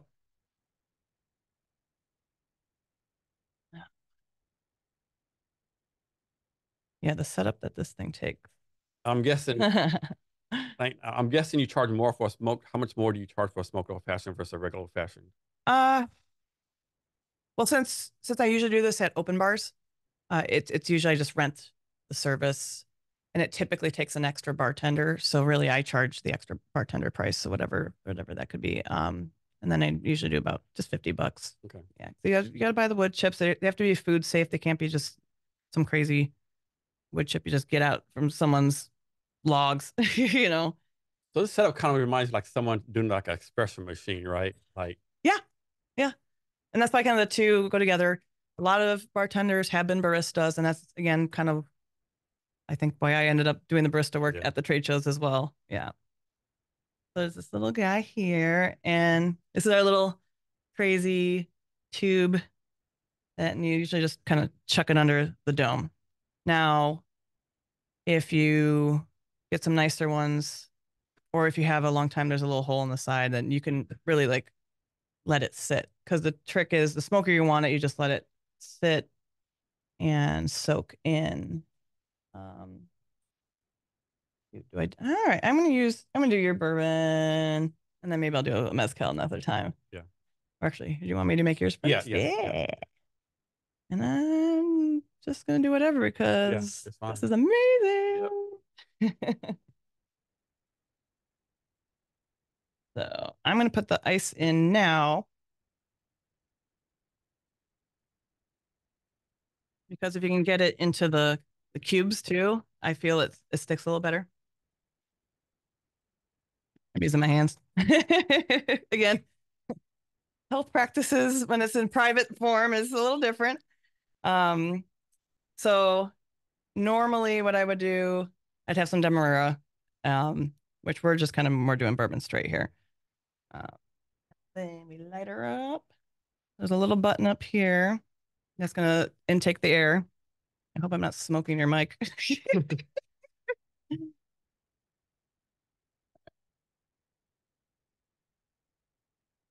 And please don't tell me my battery's out. Oh no.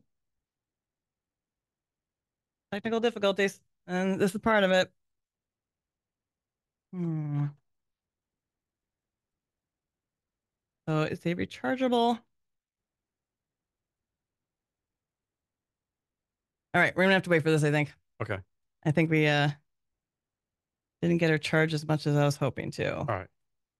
It's pouting. Well, we can still have booze. Yeah. I can try to plug it in if we find a USB box. If not, we'll find a way. Okay. But we You can, need like USB port or something? yeah, I heard it going, but that is not the sound it's supposed to make, and it's blinking at me.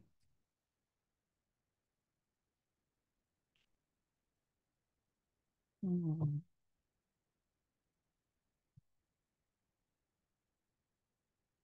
About this right here. Yes. Oh, beautiful, beautiful. Try that. I just want to double check I'm not gunked up here. Kind of have to be a mechanic too. So while you're doing this, so this drink, I'm gonna drink it, but it's gonna be interesting for me, right? Because I'm actually doing a water fast right now. Oh, it's gonna hit you hard. And this is like, this is day 9 of my water fast. Holy cow! Yeah, How you feeling? I feel good actually. Yeah. I mean, of course, I'm a little hungry, but I feel good. I feel focused. So Okay. I yeah, this is definitely gonna fucking hit me. think I've done like 3 days, Yeah, maybe on that. yeah. I do my once while the longest I've done is 21 days. I did 21-day water fast one time. Really? Yeah, Okay. like I'm don't get me wrong. The first 3 days, like fuck, I can't do this. But once you hit like day 8, 9, it's like yeah, it's like Okay. yeah, nothing. Very But then your nice. body tells you, okay, motherfucker, you need to eat something. It's like Yeah. I'm craving it. Yeah, you just gotta listen to your body. I But did this is gonna be very interesting. I did keto and that was amazing and made me feel really good. But yeah, I've never done more than like 3 days. Oh, I see what's happening. So my motor's gunked up. Okay. So we're gonna keep trying here. Okay. And now you see it moving, right? Yeah. It wasn't even moving at all. And again, yeah, that's what happens when you do so many of these is There's the smoke sucks in, and you get this lovely like layer It's moving here. faster now. Yeah. I'm trying not to burn out the motor, but we're getting somewhere. No pressure on top. No, Okay. no pressure on top. It should hopefully loosen up. All right. All right. Maybe another minute. We'll let it run and Okay. it's looking. There we go. Okay. So, All right. hey, of course, when we say we're done, Yeah. there we go. Nice. Awesome. All right. So I'm gonna turn it over to you. Have the camera and you just walk through the whole process. Yes. I know it's not the, again, the other part about bartending, we call it knolling. And it's also for tools of the trade. It's when you line up everything and make it look good and pretty, but you're also have everything set out where you need it to be. And I'm kind of a fan of knolling, and I am definitely not doing it right now.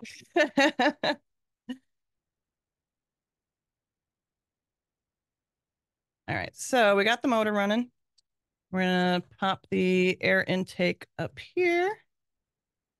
And for you kids at home, yeah, it's like a big hookah where you put the chips on top, but it's kind of like a smoking gun, so it's not like a tower as a hookah would be. But you still have a tube that runs out towards it, which if you've ever done hookah, that's kind of where you smoke in from. And then a little button that changes the speed on how much you want. So we're gonna light without me lighting the mic on fire. Put on that way it's sucking in some air. We're gonna light this guy.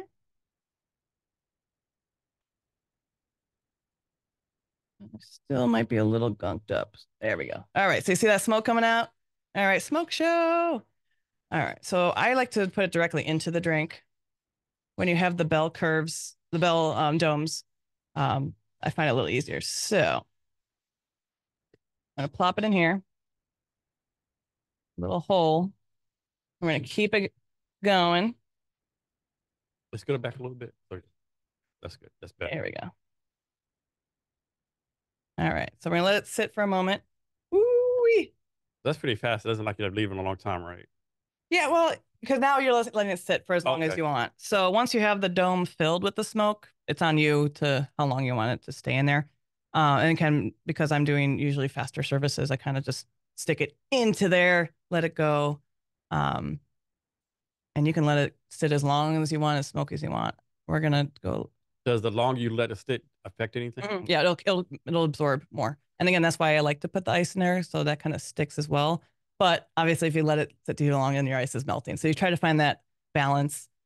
And then I kind of like to puff it so that way it, you keep pushing it in there. And then voila. And give it a try. And if you like a little orange peel, I'm happy to add it. Yeah, let's do orange peel. Yeah.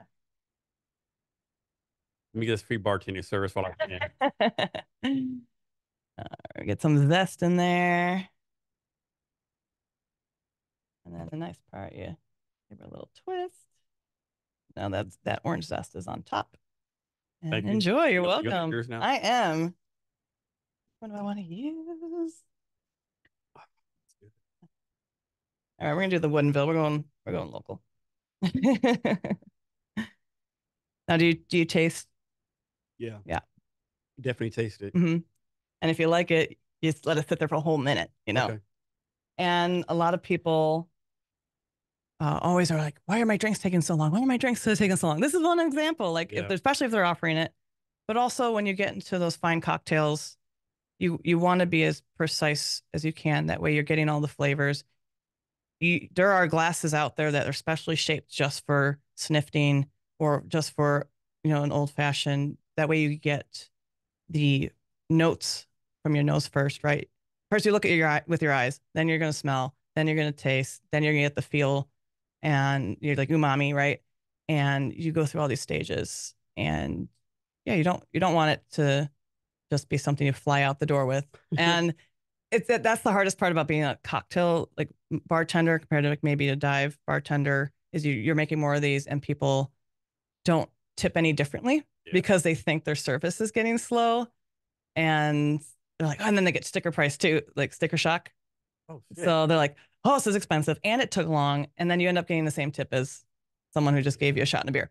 So this is why, because you have to do a lot more. It's an art to it. Exactly. And there's some people I know that make these wooden staves specifically for their own cocktails. So let's say I wanted to make my own signature uh, old fashioned, and I've got, you know, my Woodenville over here, and I'm going to put a wooden stave that has like applewood, we'll say, because that's actually what we smoked with. This was applewood, and then you stick it in there. It has to be food safe, so that's the hard. You have to find the right wood for it, and make sure it's not treated or anything, and then you let it sit there for a week or two, whatever your cocktail's doing. So not only is it specifically your own, but now you're limited to your amount too. So every drop counts. And yeah, there's just so much more that goes into the behind the scenes when it comes to drinks. Like there's also these milk punches that a lot of people love to make, and they put their heart and soul in it. You have to do straining through cheesecloths, and it takes days to make, days. And you might get a gallon's worth out of it. And when it's gone, it's gone. Again, also why it would cost a lot, because limited edition, bartender only. You're never going to get this anywhere else. So it's really fun to get creative. And sometimes you do it and you're like, oh no, what did I just do? So you go through the trials and errors. You probably don't know this, but how is that orange peels became the thing to put in the drinks versus like lemon peels or some other fruits you could do? Or I've heard a lot of different stories. Because I heard lemon was kind of where the original was, and I know a lot of people prefer, maybe not a lot. I feel the voiced opinions really, or the squeaky wheels really like, no, lemon brings it out so much more.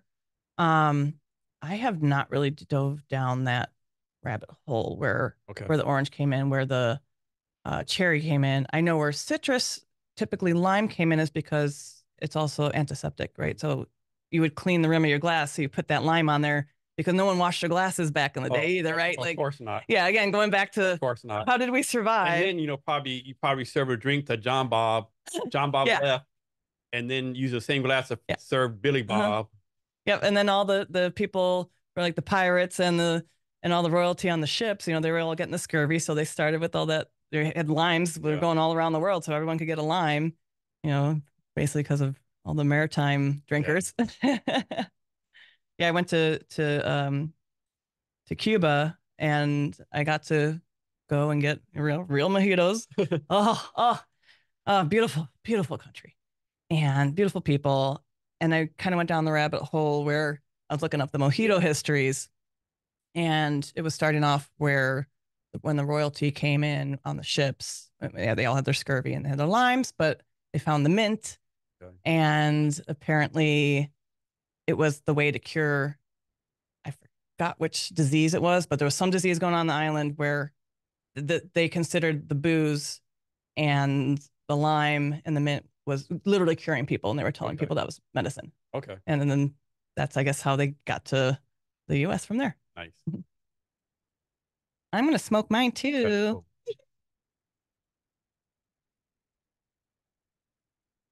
And so, what's your favorite chip to use for this? Like applewood or something else? Or it depends. I think I find myself normally doing cherry wood, just as a personal preference.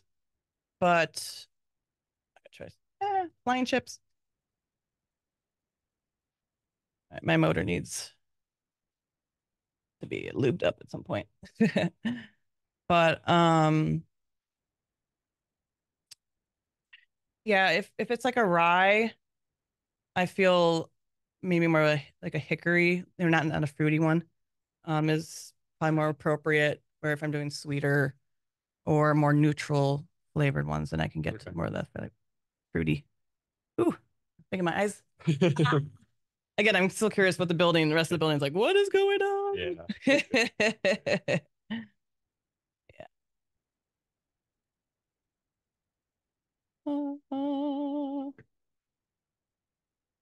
I'm going with the orange too. And as you can see, I'm also doing it over the glass as well. That way I can get any zest I can get off of that. So why like not actually cut a piece of orange off and put the orange in there? You could, and some people do. Okay. And it's interesting. Cheers. Or Nostrovia. Mm. It takes the bite off too. Yeah. Okay. Yeah. Like that little edge. You're just like, ooh. Wait, I got veered. What'd you ask me? Why come people don't like, how come you just don't put a piece of orange in there versus just a peel? I feel on the north side of America, we like to taste like a little more just spirit forward. Again, especially in the Pacific Northwest, I feel like it is pretty much more of a shot. We barely put anything else in. Yeah.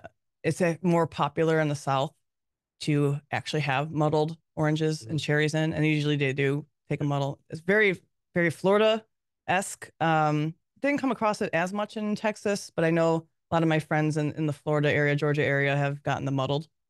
And then that's just their preference. And I have had people ask me, can I have a muddled orange? Okay. At my bottom. It's very rare, very rare, maybe once every 3 years. But so what's the difference between like a regular bourbon and a rye bourbon? So rye, you have you're more. What do we have over here? So this is actually regular Rudenville, but when I bought it, it was a rye, but that's regular. But the bottle when I bought it, it was a rye. Okay, yeah. So this one's 100% rye. So your rye mash has to be rye, which is going to be you'll notice a more drier taste to it. But if you think about like rye bread, it's got a specific taste. You know what? Right? Yeah, you're right. I never thought about that. Yeah, so it's the rye seeds, and they're just mashing it up. I never thought about that. Yeah. And then your bourbon can be the mash, but you have to have less than 50% rye if you're mixing it. And then Canada doesn't have any laws on what's rye, what's whiskey, what's bourbon. So whiskey technically is only from Tennessee, just like champagne is technically only from France. Yeah. So everything else is supposed to be a bourbon. Technically. Yeah. So when you go to Canadian whiskey, you can put whatever you want in there in ratios. Where rye, it has to be heavy rye. Okay. And again, bourbons tend to be smoother and sweeter, where ryes are a little more harsher. I have some friends that only drink rye. Like I'll drink it. I'm not a big fan. Like suppose I went to a bar and said, "Hey, here's a drink for you." It's like old fashioned with like some kind of rye. I'm not gonna tear it down, of course, but I'm not gonna. I'm not gonna order it myself. Yeah. Yeah, you know your reference and preference. Yeah. Yeah, and like you get a Manhattan. If you think about it, you're putting sweet vermouth in it, so you're actually evening out the rye that you're putting in. Yeah. I'm not sure if that always was a great way to go, because but if you do it in the right way, in the right balance, you're fine. But a lot of Manhattans I get is just so much sweet vermouth that you lose the rye. So why are you paying for something like this that is a little more intricate and regulated? And then all of a sudden now you're just putting a bunch of other stuff in it. So if you like the rye taste, I feel old fashioned would be a better way to go than a Manhattan. But if you don't, and bourbon is great. And what's so unique about it is every brand does have a different taste. It does, yeah. It's crazy. It is, yeah. It does, yeah. And so there's a guy I know, we're like LinkedIn friends, so to speak. He's out of Houston, and he showed me a picture of his bar right home. It's like has to be at least 1,000 bottles of bourbon, right? Like, dude, that is fucking insane. He has like 1,000 bottles of bourbon. This big, basically a refrigerator for cigar humidor. Like, dude, like, when can I come vacation to your house, dude? If we could only smoke a cigar in here right now. Yeah. Oh. I actually, when I got this place from the building owner, I said, "Hey, can I smoke in here?" Like, no, you can't smoke in here, right? Right. Like, cause I want like have conversations. Yeah. Smoke some cigars, smoke some, the funny stuff, But yeah, but I was trying to figure out how could I get away with it, right? Do I just like block all the doors, have incense everywhere, little fans. Yeah, but like, yeah. Like the post office right there. They probably smell it. Yeah, they probably poo-poo that one. Yeah. Not with the post office. We're literally next door. Yeah. And then you got the e-cigs, but not the same. No, it's not. Yeah. Oh. Ooh. I don't know if I've had the Woodinville rye before. So that's actually not a rye. So I bought this bottle like maybe 2 or 3 years ago. You put it in the bottle. Yeah. So when I bought it, I got a personalized bottle with the rye. Then I went and bought it. Oh, okay. Your name? Oh. Yeah. Yeah. So what's So now that's like regular Woodinville. okay, so this is your decanter at this point. Yeah. Gotcha. Yeah. Oh, that's fantastic. Yeah, So yeah. what is December 2nd, 2018? What's the That's the day me and my friend were there. My friend took Oh, that at the Woodinville, what do you want to call it? They had like a tasting, whatever. tasting room, yeah. Yeah, and they said, okay, which one you like? And actually, um, the one I liked had ran out, and so we just got this one. Very nice. Yeah. The fact that they etched it, that's amazing. It was very nice. Yeah. Yeah, I'd keep that as my decanter. Yeah. Very nice. Very nice. Fantastic. And again, yeah, once you smoke this, it changes the flavor profile yeah. and what it is. So Definitely. you could have told me it was right. I believed it. So everyone's like taste palette is different, right? Mm-hmm. How does that like I guess some taste palettes are like more sweeter, more harsh or whatever, or like is that like scientifically proven or is it like I don't know. I mean, like at least we can say personal preference. Yeah, personal preference, yeah. I used to work in a speakeasy, and speakeasies don't have menus.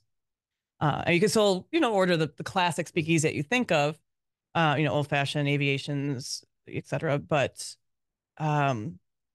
because back in the day you couldn't have a menu, you couldn't have any, evidence of you serving booze. So you would be like, one is what did you have in stock? You don't know what barrel drink you would be getting, and then you don't know what drinks like mixers you would have back in the day. But what you would do is ask, hey, do you like a spirit forward, or do you like a little masked?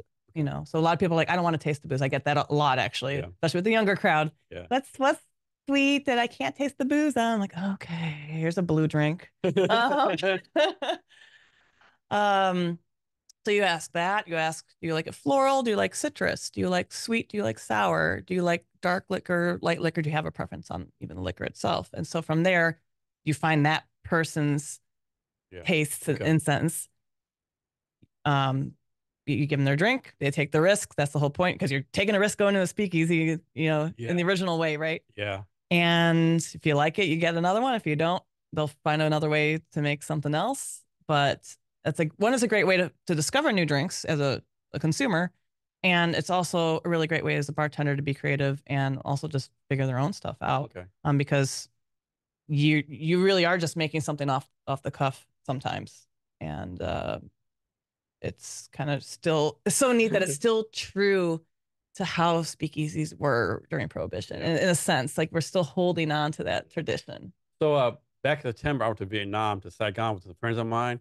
We actually went to a speakeasy in Vietnam. Wow. It was the fucking coolest experience, right?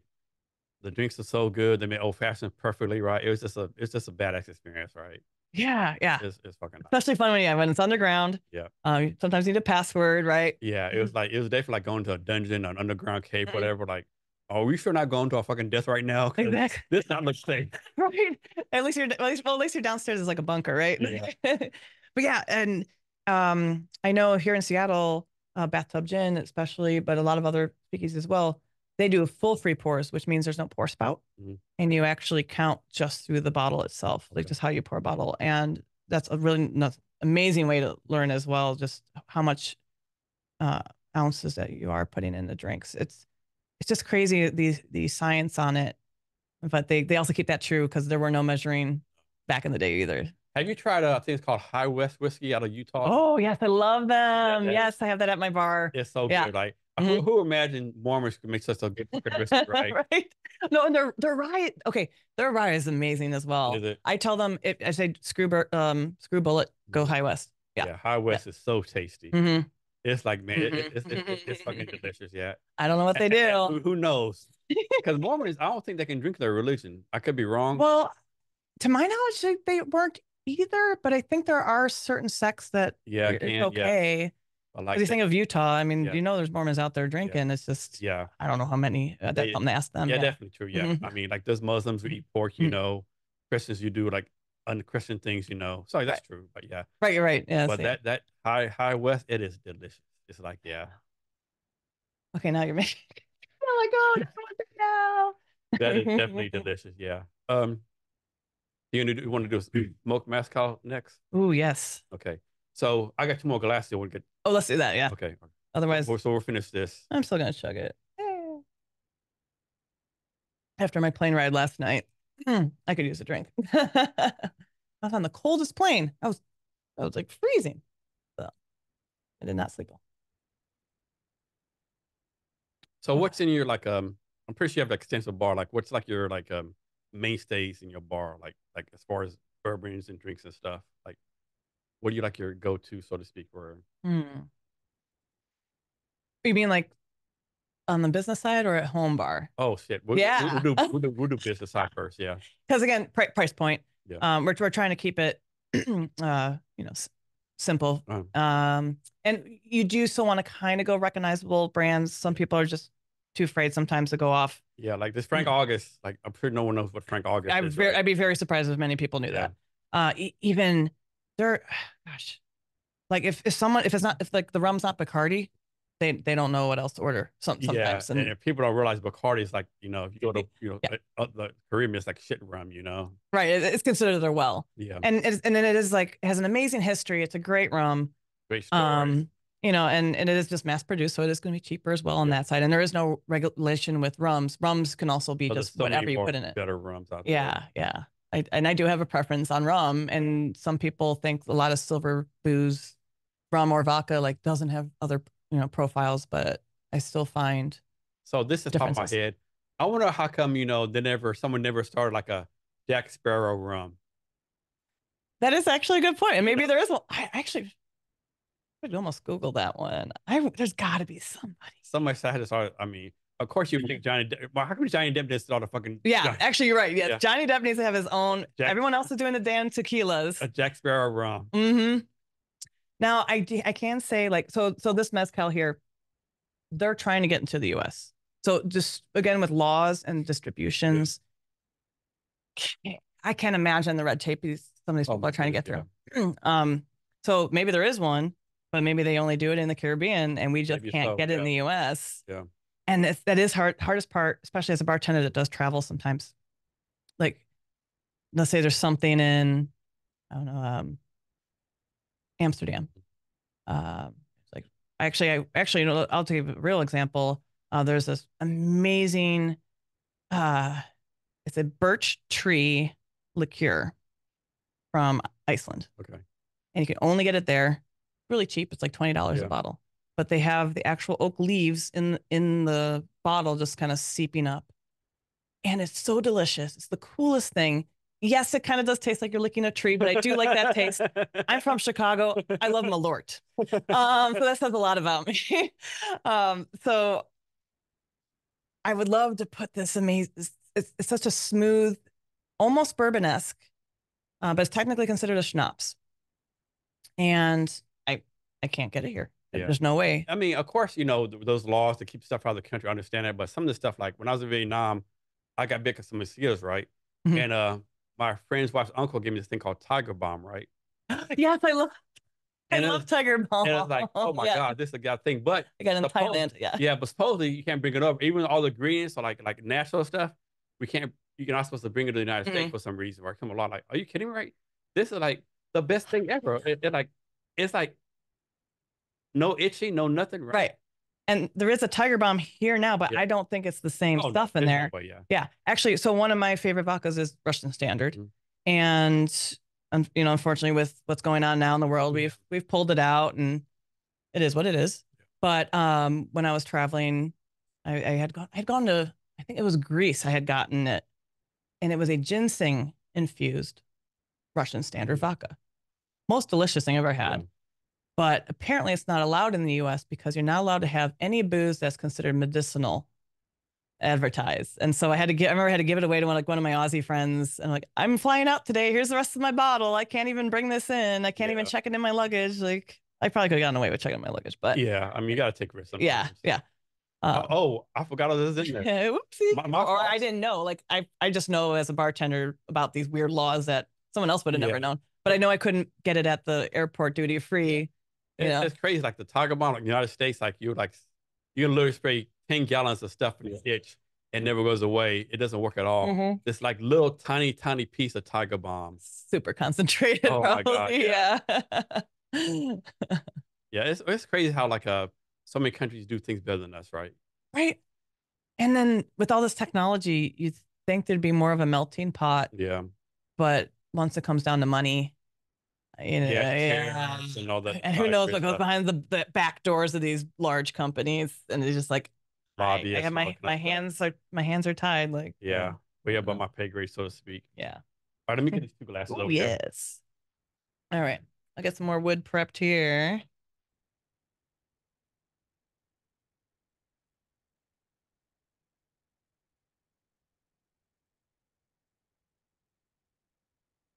Now, again, I'm not sure how applewood will taste with this mezcal.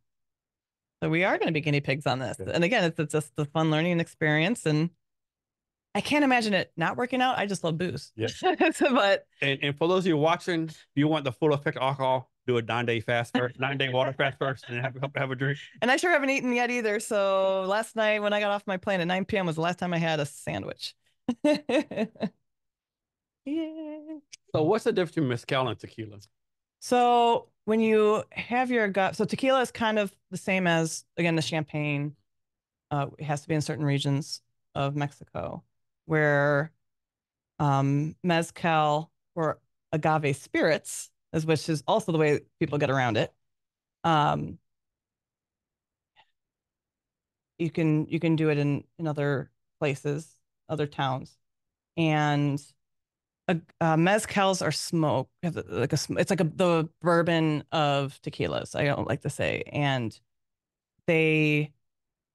what they do, because I actually went to one of the farms, and agaves, some of these take 25 years to grow. That's like a plant, right? Yeah, it's like a cactus. Yeah. It's so agave, you'll see it on a lot of bottles. This one you can't see quite as well. So it has these staves, like a pineapple stave. Like it's like a pineapple, basically. Yeah. So they actually call it a piña. Okay. So, but it's larger. So it's like a 1 kilo size plant that can take up to 25 years or more. Just depends on the type of agave plant you're putting in. And I have a video of myself axing one, and this thing is ginormous. So it's the piña part. So the part that looks like the pineapple, but it doesn't have a taste like a pineapple. And you chop, people do it by hand. They're chopping it by hand. And then they put in this big pit and they smoke it. And that's where you get that smoky flavor, where a lot of other places just mash it. And it goes from the mash to, turning into the alcohol and distilling, where this one takes those extra steps to smoke it, cook it. They flip it. And holy cow, like the taste is amazing. And again, it doesn't quite matter where it's coming from in a sense, because there's certain elevations that have certain tequilas and there's certain elevations that have mezcals. So that's another beast that you could break down, later. So this mezcal I had gotten at the farm that I had gone to, and there's tons of flavors between the different agave plants. And what's really cool is there was one, I don't remember the name, but it was named after a Polish guy. So it's like Zerwinski. It was actually really funny because you have the little. That's so random. That's so random. Yeah, and I remember like, well, this doesn't look like it's Spanish. Okay. So apparently that particular one had a minty flavor, and I actually have one of those too. And that one I wouldn't turn an old fashioned. It's more just a sipper. But it really does taste like mint. This one, because it has the worm in it, it gives you like an extra umami feel, and almost, I'm not sure if sweet is technically the right word, but it definitely changes to you're not just getting the smoky feel. There's something in the back. I can't really explain. Maybe you'll figure it out when I make these. But so make yours first. Oh, okay. So does mezcal and tequila only come from Mexico? Yes, okay. At least that I know of. I don't even think you're allowed.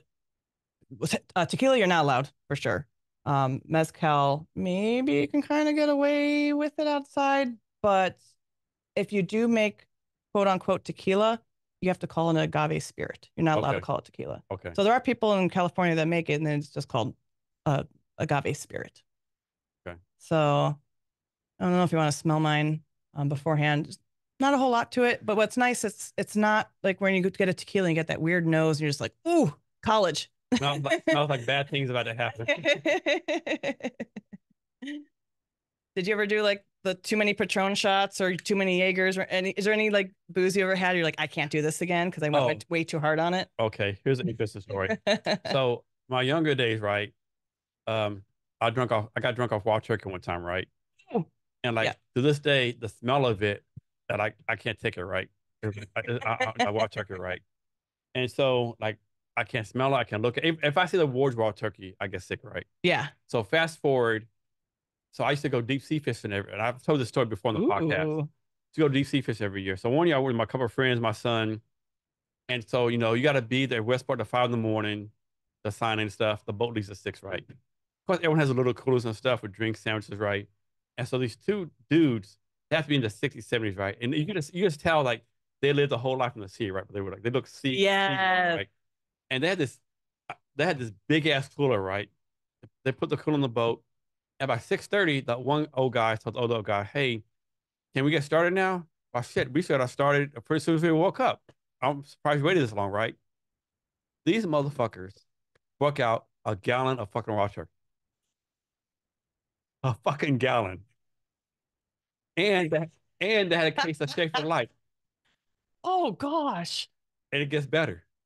But wait, there's more. These motherfuckers finished it all they started at 6:30, done at 7:30. No. Yes. The only reason you knew, because the captain came to him and said, "Hey, all your trash you put in the trash can, you need to put it somewhere else because this is for like everyone else, right?" And so empty gallon of wild turkey, 24 empty Schaefer cans. We're like, oh my God. Of course, I'm done, right? I'm fucking sick as shit. Oh. I have to go lay in the bed, right? And like my trip's fucked. But of course, I get up once in a while. And so, of course, there's a limit on like salmon fishing. Let's say suppose we had a limit of 100. They were the fish versus. They caught 95 out of 100 fishes. Wow. It was like the fish was jumping up. They just knew. Yeah, it's like the fish would jump up to them, right? They're sweating the booze out of them, probably. Yeah. And it's like, hey, and it's like, Jesus, party is over here. It's like, talk about functional alcoholics, right? It was like, and they were talking, joking around, no stumbling. Functioning. Yeah, like the words were not slurred. It's like, it's like, I mean, if they got put over for like driving a car, of course they took the breathalyzer, they would fail, but they said, hey, do all these agility tests and speaking, like, say alphabet backwards. Exactly, yeah. Say back perfectly, right? No problem. Yeah, I got this. I'm like, oh, like to this day, I'm fucking weird, like dumbfounded, like, oh my God. I've known a few people that really can do it. But like fucking a gallon and a case of Schaefer. So I don't know. I don't know what's worse, the case of the gallon of wild turkey or the case of Schaefer. It's like, okay, first you have the turkey. Okay. But then you're like putting this weird layer that does it float or does it sink inside, or does it just like do this swirl inside your stomach? I don't know. Yeah, there's viscosity differences. Like what the fuck is inside your stomach? Like, God damn. You just got foam on top. Like fucking, you have like nothing but acid in there, like killing all the alcohol and shit, Hey, if you had any bacteria, it's gone now. You're done. I know you have cured. I know you have no liver.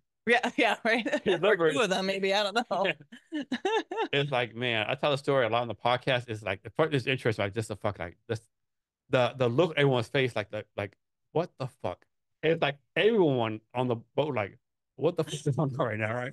They're drinking shots, and of course we're looking like the smell's horrible. They're having a good time talking about old fishing stories, right? Everyone's laughing, like, what the fuck is going on right now? Is this real? Ooh. Yeah. I was like, I have to go to work later today, so we're gonna see how I function. I did bring a special bitters too. Okay. So normally if I make a mezcal old fashioned, because mezcal can be a little strong, you mix it maybe like 1/3 to 2/3 actually tequila. And then you put a little chocolate bitters in it, because what's better than like Oaxaca? So mezcal technically is Oaxacan. Okay. If there is anything on the outside edges, I just don't know my knowledge, but it might exist. But specifically, Oaxaca really is where the mezcal's at. Okay. And Mexican, I don't know if you have Mexican chocolate before. No. So Mexican chocolate has spices, like little bits of pepper and red pepper, black pepper, some cinnamon. And if you get a Mexican hot chocolate anytime, highly recommend. So typically, like, so I'm actually going to Mexico January 23rd or 29th to visit my friend that lives down there. And what's even better, he opened up a bar up down there. Oh, you're gonna have such a good time. I'm so jealous. And so he lives 30 miles east of that tourist place, Puerto Vallarta. Yeah, Yeah, Vallarta. can never say it either. Yeah, I can never say it either. Yeah. I did mine without ice cube on this one. Okay. And I put one dash of chocolate just to smooth it out a bit. I don't know if you want to try that, but I can make yours with some ice and just do the regular old fashioned again. Good. Yeah. Mm-hmm. Make it however you want to. Yeah. We can compare notes. So another drinking story. So when I was in the army, when I first started in the army, I was like 18, 19 years old. And me and my friend Kyoki is like still one of my best friends to this day.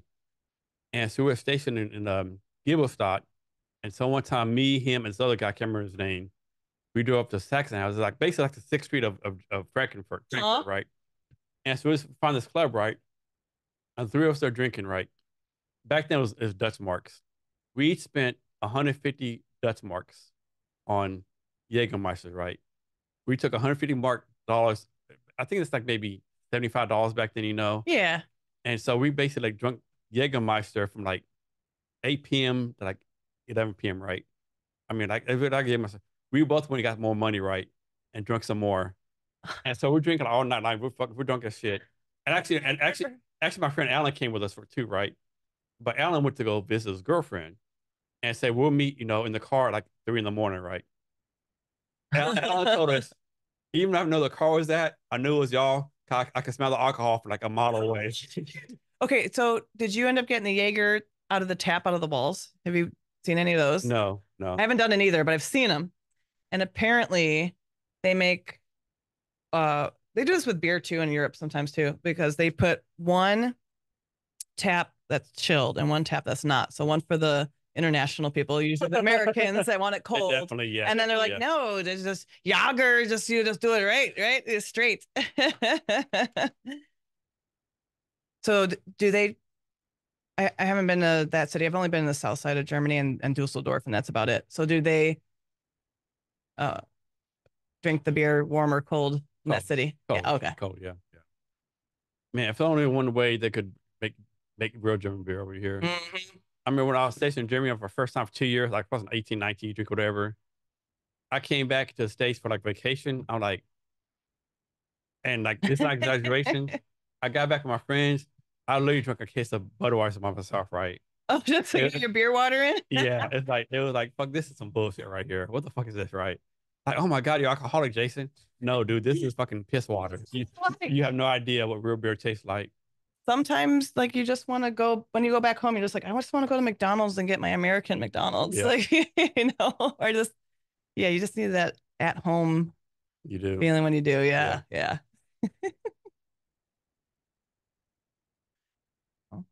You're just going to sit for a little. Okay. Woohoo. Oh, yeah, I'm already feeling it. So what's in your personal bar? Yeah, usually it's items around the world that I can't get. That's typically what I do. Because again, one nice thing about being in the industry, we call it the homie hookup. We're allowed to give away shift drinks. Okay. So like usually when you work at a bar, you get like maybe the drink or two, or you get 3 drinks, or you get like hey, $50 worth for the week. Depending on where you work, you can give away certain amounts. Or if you're a regular, hey, you had 4 beers, your 5th beer's on me. So certain places are allowed to do that. So when you're in the industry, again, it's kind of with this same theory where the whole tipping money is just like floating around, never actually getting used. It's kind of the same. We give our shifties out to each other. So someone else, if I'm working and let's say you're coming in from your bar that just closed and you come and see me, I'm going to give you my shifty drink. And it's just a nice little community treat, I guess to say. And it's really nice that bar owners and restaurant owners, probably not corporate. I haven't worked in a corporate. I don't know. I've never worked in a corporate bar, but they probably give you like discounts and stuff. But yeah. Is there like a certain name bar or dive bar or some location you want to bartend at? That I know of. I do want to open my own bar. I actually did put a bid in recently, but unfortunately, it's really rough out there. They ended up paying sticker price. So even the price I was even going for was apparently they couldn't even counter with me because this other person just swooped in and said, outright, I'll buy it. Like I'll rent it. So my goal is to have my own bar. Uh, there are some really cool bars in Dubai, Oh which is shit. really interesting, and you can get in there. It's a little more challenging, especially as a woman. And then because a lot of Dubai locals don't drink, so you're just kind of catering to All the tourists. international tourists. Yeah. So, but your budget is like way up here to But do you know, really but amazing you know, the things. tourists have big money though. Exactly. And you have to be eccentric, you creative, you have to look good now with Instagram, especially There's all all the your, Dubai stuff there. Like, yeah, yeah, you got to have something you very gotta be, you unique. gotta be outlandish. See Exactly. some crazy shit. Like we have live pink flamingos walking around, or some crazy shit. Yeah, penguin serves your drink at Yeah, this point. Yeah, yeah, people should be drink. Yeah, exactly. So I think that would be fun and like a challenge too. Like, how outlandish could I go? And then how outlandish, like also, how do you top it without ruining the integrity of a cocktail? And that is a hard balance to find too, and not make it, you hear about tourist spots, right? So, and you hear about frozen drinks, blue drinks. There's certain cocktails that now people start to think, oh, that's just vacation drinks. Mhm. And so you don't want to get too much on that side either. I'm assuming if you're going to Dubai, I feel like you kind of want to do both. I mean, you see ice cream with gold flakes on it. That is again Yeah, not like going to affect the taste of the ice cream. the vending machines with the Yeah, gold bricks in it. yeah. People driving around with the Mercedes, the fucking The police, I think, the own Tiger. Ferraris. Yeah, Yeah, yeah. So then, but there's that gold flaked ice cream better taste damn good if I'm spending $3,000 on a yeah. scoop. Yeah. So I think that'd be a challenge. But yeah, I want to open it. I want to open up a place. Okay. Yeah. Any certain neighborhood you want to open up there in Seattle? I mean, I love this Pioneer Square area. We're gonna have the World Cup. It's gonna be a fun time. Man, Make me mad. I gotta get tickets there. I gotta get tickets there. Gosh, I'm not a big soccer fan. I got yeah. I think it doesn't matter. Yeah, yeah. it's gonna be just Like amazing people. like Pioneer Square is an interesting place, right? Like, so example, I'll tell a story. So when I was trying to find a new place for my podcast, because I used to do my podcast in spaces a couple blocks away, but it was like maybe 100 square feet, and they increased my rent from 1,000 to 2,000 a month. Like, I'm not paying this shit. This is fucking ridiculous. Like, so I was trying to find a new place, right? And my guy, who's a real estate agent, hey, check this place out in Pioneer Square. Salud. Cheers, my friend. Yes. Check this place in Pioneer Square, right? And so he said keep open mind. So first time I went there, and like all this, for lack of better, to all the riffraff around, like, dude, I can't do a podcast here. Like, no one's gonna feel safe. All this kind of stuff. Man, it said, Jason, man, just give it a chance. Come look at it. I came in here like, oh my God, this is fucking perfect, right? The brick wall, like it's fucking perfect, right? These walls, I can't imagine how old they are. I know. And I had to look it up because I actually worked underground because in Seattle, Mhm. kids at home again, Chicago fire. Yeah. You had the first floor and you had to build up. It's Same crazy. exact story It's here. crazy how many cities are like that. Right? The fires just reset to something, one that's probably uh, an engineer's dream for one, because then they can reset everything, right? Everything, yeah. But yeah, just the history and it's still there. But I had to look up the lime calcium buildup that's going on. You can't get rid of it. It just apparently comes with age and it just crumbles. But it's just so neat that it hasn't been changed, and that has been there before I was born. For you, probably you were born. Oh, Like yeah, definitely, yeah. it just, And so Kim looked at the place. I mean, like this is like 387, almost 400 square feet. They want like 545, like 545 versus 2,000 for 100 square feet. It's like, okay, my guest gotta fucking suck it up. yeah. Right. And it's an interesting neighborhood. Like next door to us, like a really good Korean restaurant. Mhm. There's a decent Italian. There's all these nice places to eat at, Mhm. During the summertime, they do like live music every weekend. They did like a Christmas something. So while you were gone, they did like a Oh yeah, the ice skating rink. I pie saw. skating rink. It had like a bunch of like booths set up for holiday stuff. Yeah. There's always cool stuff going on. And of course, like there's and then well, I went to like this gospel missions right here, right? Mhm. Then like have you drug free, get in there. It's different things. So you just. But one thing with me, maybe it's me, like none have been aggressive. Like no one's like done anything to me, right? So I just walk by. of course, like yeah, actually last night, this guy was in the streets like fucking like yelling and stuff, talking to the tree, but it's definitely an interesting place. Pioneer Square is definitely a good place. My goodness, yes. And I think one thing, so I actually live and also work down here too. Hmm. And I find it's quiet. Now, of course, it's a little more quiet because everyone's not back in the office still. Yeah, There's still plenty of people doing their at home. So it is a little more dead here now, yeah, which will probably like pick up for another year. But it's such a small community and yeah. it's tight. It's a I definite feel, neighborhood. Yeah, yeah, I feel like I live in a great Mayberry. At the yeah, same time, I'm yeah, still in a dingy, yeah. eclectic, It's underground. definitely grimy. Yeah, yeah, Yeah. yeah. Like a couple of times, I spent the night here, because I'm working and Uh-huh, stuff. uh-huh. I didn't want to drive home. Like I wake up and I go like outside at 3 in the morning. It's like fucking nothing. Yeah. Like no homeless people. Nothing's out. Not a bird. You walk Those around. seabirds. Caw-caw. You walk around, walk in the water. Yeah, it's definitely an interesting neighborhood, Mhm. right? It's good, you're right. And then you have like the like Taylor's Fish. I think it's called Taylor's Fish House Restaurant down the road. The different coffee shops. Oh, yeah. Yeah. And Mhm. of course the stadium is like within walking distance. Yeah, and it's so amazing how the city comes alive when there's an event. Oh yeah, It just complete switch to like yeah, nothing to crowded streets. People from all over the world come in. yeah. It's crazy. Like Yeah. one time I did a podcast on a Saturday and 1 in the morning. Like oh shit, kind of fucked up. There's a Sounders game right now, so Oh. you might want to come like right now to park or like, Mm-hmm. figure something else out. Mm-hmm. Yeah, I street park still Always because street park. I'm thankful. Okay, one nice thing about the whole pandemic is, again, no one coming to work. So I'm still finding street parking. I haven't actually had to rent my garage Hmm. in 4 years now, Yeah. I think 3 years. Yeah. Um, Yeah, I do the street parking. mhm. Sometimes of course I play the parking street real late. Yeah. Yeah. Pay the parking game. Yeah, Oh I play God. the parking game, and like I've had a couple of tickets. So of course, pay. Mhm. Sometimes I don't. It's probably not a good thing to Yeah. say, but like, No, I got a boot and, recently. and when you think about it, the parking rate in the street is not fucking crazy expensive either. No, I at the most I think it's $16 a day by the time you actually Yeah, play the game and switch sides of the roads and all that. Yeah. yeah. And one thing's crazy, like if you like call on the phone, like suppose you do parking for like 8 to 10, and you use a phone, you cannot park here no more. Yes. But Like you know the secrets. yeah, but if you just put the card in the machine, you just keep the card there and go on and on, right? Yep. Yep.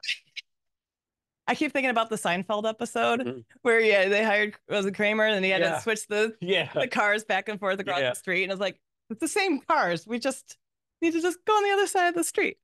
yeah. I don't know, it's insane, right? And of course, so this is kind of random, right? So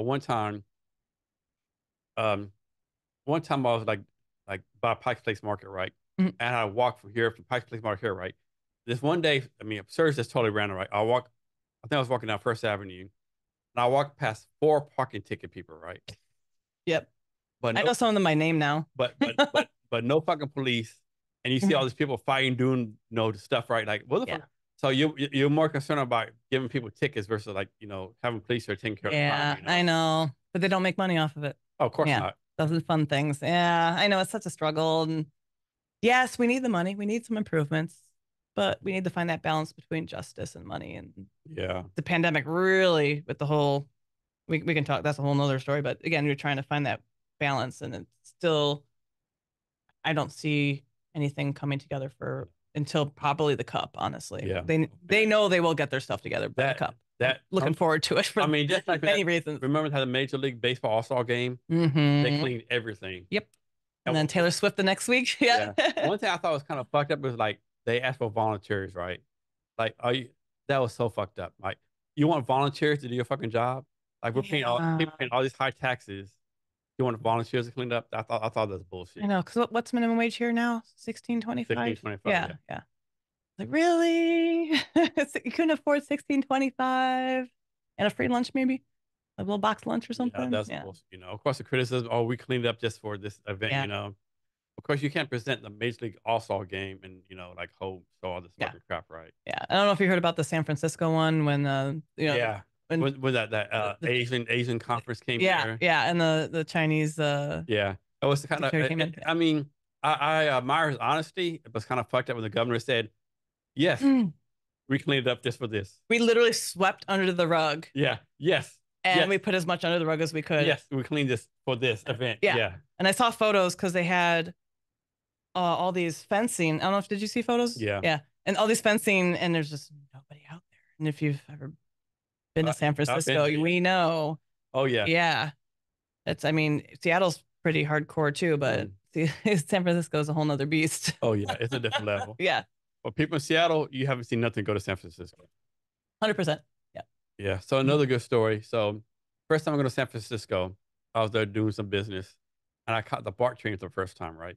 So I caught the BART from San Francisco down south, right? Yeah. And so on the BART, I heard a horror story, so I'm like, I kind of prepared, right? This dude, right? So you know when you're a little kid, and you played like in the mud and stuff. Oh and then, no. And then like the sun dried it all, kicked it into you, right? This dude looked like that from foot to toe. So he's like a clay statue at this point. Yeah. And of course, the story gets better. No shoes. It's only has a sleeping bag. Is he wearing the sleeping bag or is he holding a sleeping bag? The sleeping bag is wrapped around him. Okay, it's wearing him. Around the middle part, right? Okay. So I probably has no clothes on, all right. And he's asking people, can you give me $1? I'm like, dude, like I didn't say that a lot. Yeah. Dude, you need more than a fucking dollar. No. You need more than $1, right? You need someone like invest a year of life in you, right? Yeah. And first of all, like, how do you even get on the train, right? And then it's like he walked back and forth. Like I saw him walk by 3 or 4 times, right? Yeah, and that's my first day in San Francisco. Oh, first day. Oh, wow. First day, yeah. Yeah, it's different down here, right? Yeah, I have luckily had a really great time because there are a lot of trade shows in San Francisco. So I've luckily been pretty good. Yeah. I love San Francisco, like, Candlestick, the Golden State Park, Fisherman's Wharf. I love Fisherman's Wharf. It's also a bartender's paradise because all those bars are so old. Yeah, I love Fisherman's Wharf. I actually, so my bar dream, there's a place called the Black Horse. It is my favorite bar in the entire world. Entire world. I've been in a lot of places. They are the smallest bar, according to them, west of the Mississippi. I want to say it's 9 to 12 bar seats. Okay. And I think the fire code is like 23 or something. Okay. It is literally the size of this. The bar is the size of this table, right? And then we have people here. You're the bartender. A tiny little bathroom under these stairs that go up to an apartment. A very small little back room. And then you could kind of stand behind some people. The bartender and the owners are like amazing people. And here's a great part of the history of the Black Horse. White Horse up here. He's the original owner. Oh, shit. And then he opened the White Horse here. Okay. Sold his business. And I love to pick everybody's brains because, again, that's kind of part of my dream is I want a tiny little bar like this. But here's what's so cool, again, about history. And it's not really speakeasy, but there's no plumbing technically until you get to the bathroom area. So there's literally a bathtub of ice behind the bar where they put all the beer. Okay. They have one of those manual pump for one keg of special whatever you have. They have a charcuterie board that usually sells out in the first like 2 to 3 hours. Otherwise, you order pizza in, you bring in your own stuff, and there's no cell phones allowed. You have to be social. Nice. The only thing you're allowed to use your cell phone for is if you're talking and I'm like, hey, I got to look up something with Google, or otherwise we're going to get into an argument, or take a picture. Nice. If you've got to talk, you go outside. You're not on your phone. You get the fuck out. Nice. Might all do that? Yeah. Okay, yay. Want to. And it's just such again, an eclectic group of people, not only there, but just all the bars. Yeah. But I specifically make sure I go there every time. Yeah. Because you feel like family, because they're going to get to know you.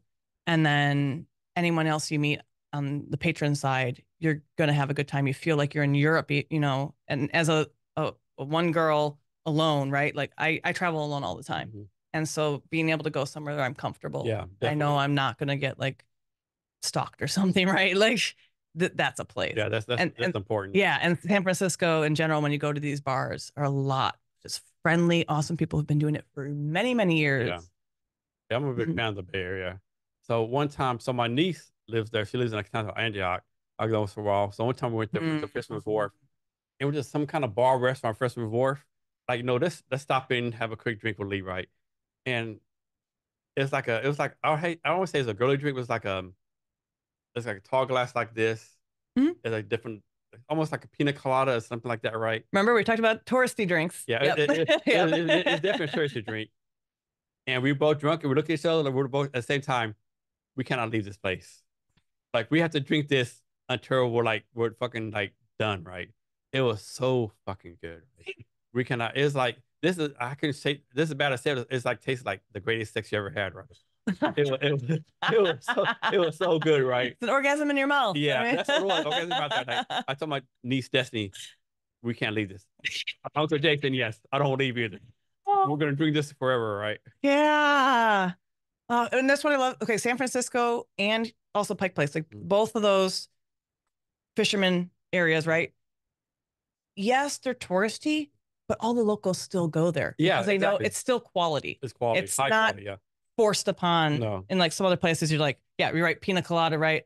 And it's just that focus. In this one, you know that that drink was probably an original, Yep. true, like made with love. Rhythm recipe. Yeah, Stuff, they're not yeah. just like, these people just drink whatever. Like they made it with a care. Yeah. And that's what's so nice about that San Francisco area. Yeah. But just like here, there's all the other extracurricular stuff going on, right? Yeah. You don't get bored. That's Oh, for no. sure. One time I went there one time and I went to like some kind of like a deli restaurant or whatever. This dude walked in and just said, and just started stealing stuff, right? Hey, you can't do that. He's like, what the fuck you gonna do? Call the police? Yeah. Call the police? Ha ha ha. Yeah. Cussed him out, stole shit, walked out. Damn, dude. Like, how can you stay open, right? Yeah. That's a shame. Yeah, I need to go visit my niece again. And where's she at? Antioch down in San Oh, yes. Francisco. Yes. Yeah, it's a cool place. Of course, all the fucking money's down there too, right? It's like all the investment money, all the VCs. It's crazy. Like I think someone I did look at this little 3.5 mile area is worth more than every country in the world. Yet there's still the except the United States. Tenderloin. Yep. The Tenderloin still exists. Yep. And I don't think it's changed much. No. And it's just amazing. And hopefully we have, again, same with Seattle, and we can get into politics. That's a whole nother thing, but we just took some of that money and put it in there. Yeah. What could we change, right? Yeah. Yeah. You want to talk politics? Let's talk a little. Okay. Okay. So what do you want to talk about first? Well, I'll say this actually is rolling into the whole. Have you heard about the Colorado thing where they're giving everybody $1,000 that's homeless and a house? They give them $1,000 a month and a house. I haven't heard that. So apparently, I want to say maybe 4 months, maybe 6 months. I'm not quite sure, but it's not like a year old yet, this program. And it's a test program. Everyone in Colorado. Homeless people. Homeless people. Okay. So they'll give $1,000 and like a tiny home or an apartment. And they're finding that it's almost like a 65 to 85% success rate because that's literally the jump start some of these people need, assuming they're sober. Yeah, of course, what people jump on is like the 35% who fuck it up, right? Right. And unfortunately usually just come to sobriety. And that's a whole nother story that I know the East Coast actually has a fairly successful trend going on there. Well, Colorado, they were first like legalized marijuana, first legalized stuff, you know? Yeah. Who thought self-serve beer on tap? Who's Colorado, all fucking places, right? Right. Yeah, middle of nowhere, just windy, dry, but then you go skiing. I don't know. Yeah. The blue unicorn or Pegasus, whatever it is. Yeah. I don't know. I didn't think we have to experiment with different things, right? Yeah. But they're showing really good success with that program. Yeah. Nice. I mean, who couldn't use $1,000 extra a month? Honestly, I think that would fix even middle class. Anybody, like if there was just. But okay, pushing back on that, like $1,000 has to come. Of course, like a lot of people think Republicans are like fiscal. Republicans have not been fiscal since before George Bush II, right? Everyone's like, I mean, I think the federal budget has like quadrupled since like George Bush. Like, there's no such thing as that, right? And we could also talk about Reagan. Yeah, our great grandkids are fucked, right? Yeah. But like, the money has to come from. It's come from debt spending. I mean, if you print money off, there's inflation. Like $1,000 times all the homeless people, it has to be a lot of money, right? So here's what the argument is. Supposedly, it's like 1 point something million to just keep people from overdosing and bringing them back. like a year. There's some extravagant number I can't even think of right now that it isn't $1,000 a month. Let's say it's not $12,000 a year to take care of a homeless person who is overdosing, who's doing anything. Yeah. I remember reading about the budgets here, and it's in the millions. Yeah. And apparently, if you do 1,000 and that let's say the rent for that tiny home, they probably get a deal anyway. They're government, right? So let's just say $650 a month, which is pretty cheap, and especially in Denver. Oh yeah. I mean, Denver's almost the same as us when it comes to rent. Rent here is, you're lucky to find a place for $1,800 a month for 600 square feet. 2,000 for a studio. Yeah. With no windows. I know people renting a bedroom for $1,000 a month. Yeah. And so here's the crazy thing. I've seen this on some kind of social media. I don't know if it's true or not, but this person was renting half of his bed for $1,000 a month.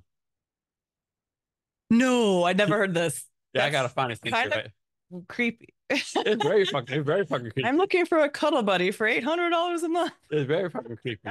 My thing is like, suppose what if you're a guy, you're straight, and some other guy says, "I'll do it for you," right? You're gonna turn him down? Like, that's like where your sacrifices lying, yeah. Like, if people like, what are you gonna do? Put like a fucking barrier in the bed? Like, what the fuck is this, right?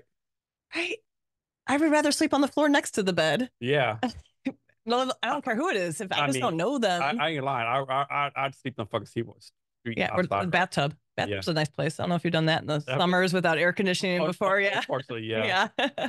I've been there. A couple ice cubes, cold water. You just But it's ridiculous, right? So what were we talking about again? No, we're just talking about like the homeless budget. Oh, yeah, homeless budget. But again, $12,000 plus whatever they're renting is still cheaper. I mean, people make that in a month. Right. Think about it. Yeah. Especially in Seattle. Exactly. And again, Denver's kind of the same thing. They got their own tech boom going on. Mm-hmm. And I know my one friend who does live down there, her rent has quadrupled probably in the last 8 years. And I heard it's hard to find a place. And it's just interesting that, let's say between the rent and the $1,000 a month, we'll say it's 30 grand a year per person. Again, opposed to possibly 100,000 plus. Again, I remember I've seen this huge number. It was per person, because what they're doing is they're taking them to the hospital all the time. So once you get a person sober, where they can have a job, they can get a job as long as they have a mailbox and a house, and everyone deserves it, right? And that's what people don't realize. They all deserve a house. People don't realize you can't get a job without an address. Yeah, it's impossible. Yeah, absolutely impossible. And if you don't have the right paperwork, you don't have the right just direction. And thankfully, those people do want to change. I've definitely been at my low in my life. I actually did live out in my car for a few weeks, way back in the day in Chicago. Just really, my jobs, my bar actually had gone out of business, and I was without a job. It was slow season for trade shows, so I was in a really big slump. And I don't have a big family or anything. Couldn't really ask. So what kind of car was it? Because you're a big girl. So okay. So my stuff was in my car. I remember I only slept 2 nights in my car. Okay. Chrysler Sebring convertible. That had to be uncomfortable. Yes. Had to be uncomfortable. Yes. And how do you get even sleep? You just sleep in the car. Yeah. I don't know. You're just so exhausted. And I definitely slept in some people's sofas. I didn't tell my family. Of course not. So, and just, like I have a tiny, tiny family. I literally just have like my dad. I have an aunt, and then I have a handicapped brother. That's it. And then I have a cousin. That cousin in Kosovo, that's actually my dad's cousin. So really, she's like a second cousin, third removed or whatever. Yeah. So, that's it. Yeah. So I wasn't gonna stress my dad. I knew it was only temporary. Yeah. And I only drink. I don't really do anything else. So it wasn't like anything happened. So I wanted work, but even in my situation, like I had to kind of just sleep on people's friends' couches and go around, and it freaking sucks. And I get it. And I've had people come into my bar being like, "Hey, I'm homeless. Do you guys have any food you're going to throw out?" And I'm like, unfortunately, our bar is so great in a sense, is really good at no food waste. Yeah. So unfortunately, I'm like, I'm sorry. Like, but again, we do live around a bunch of places with amazing missions that give lunches. I'm like, hey, there's 3 missions over here. They'll find you something. Yeah, Seattle definitely has a lot of great organizations doing stuff, Yeah. they're always feeding everybody, and that's pretty cool. So I did this experiment one time. Um, one day I kind of one good thing about maybe it's not a good thing, but most homeless people in Seattle don't ask for anything, right? Mhm. Like maybe once a few do, but one time I counted all the homeless people walked by, right? It's like 25. I thought to myself, Low. Yeah. yeah, I thought to myself, if I gave each of these dudes $1 Mhm. and then times that by 365, Mhm. it's not doable, right? No, You can't do it. no. You, What is that? Yeah. you can't do it. Yeah, especially with how much things cost, 20 years ago, 30 years ago. It's amazing how inflation and just demand just skyrocketed. I remember I could Yeah. get a whole 1 bedroom place apartment in Chicago and here it was around 850. Oh yeah, easily. Yeah. And you were that was the nice place, Yeah. right? Like you were on the 30th floor Yeah. somewhere for Had a 850. nice view and stuff. Yeah. Yeah. Maybe not quite as updated, Yeah. but it had everything you needed. Air conditioning, heating, all the You were works. safe, that kind of stuff. Mm-hmm. Mm-hmm. Yep. And now you're lucky to get it for 2000. Oh Yeah, yeah. Yeah. So you live in this neighborhood? I do. Um, Mhm. how long you live here? Want to say about 7 years. Okay. And then So I've you worked here for nine have years. like an apartment, a condo, or Apartment. Yeah. apartment? So I'm Okay. still paying rent. Yeah. Okay. And so like it's like does it come with a garage? Is that kind of stuff?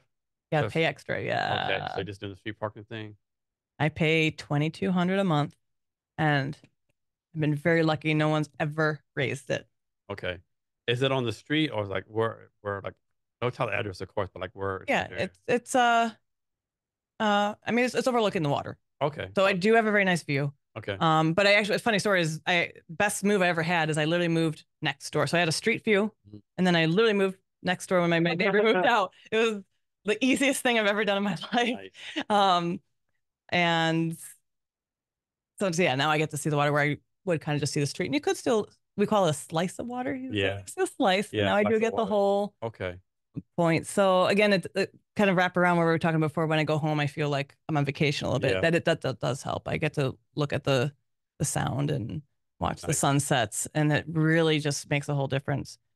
But I guess the reason I got into this building particularly was um because it felt like that. Yeah. And it's really hard to find places with balconies. So I got a place with a balcony. Oh, There's a even few out better. there, but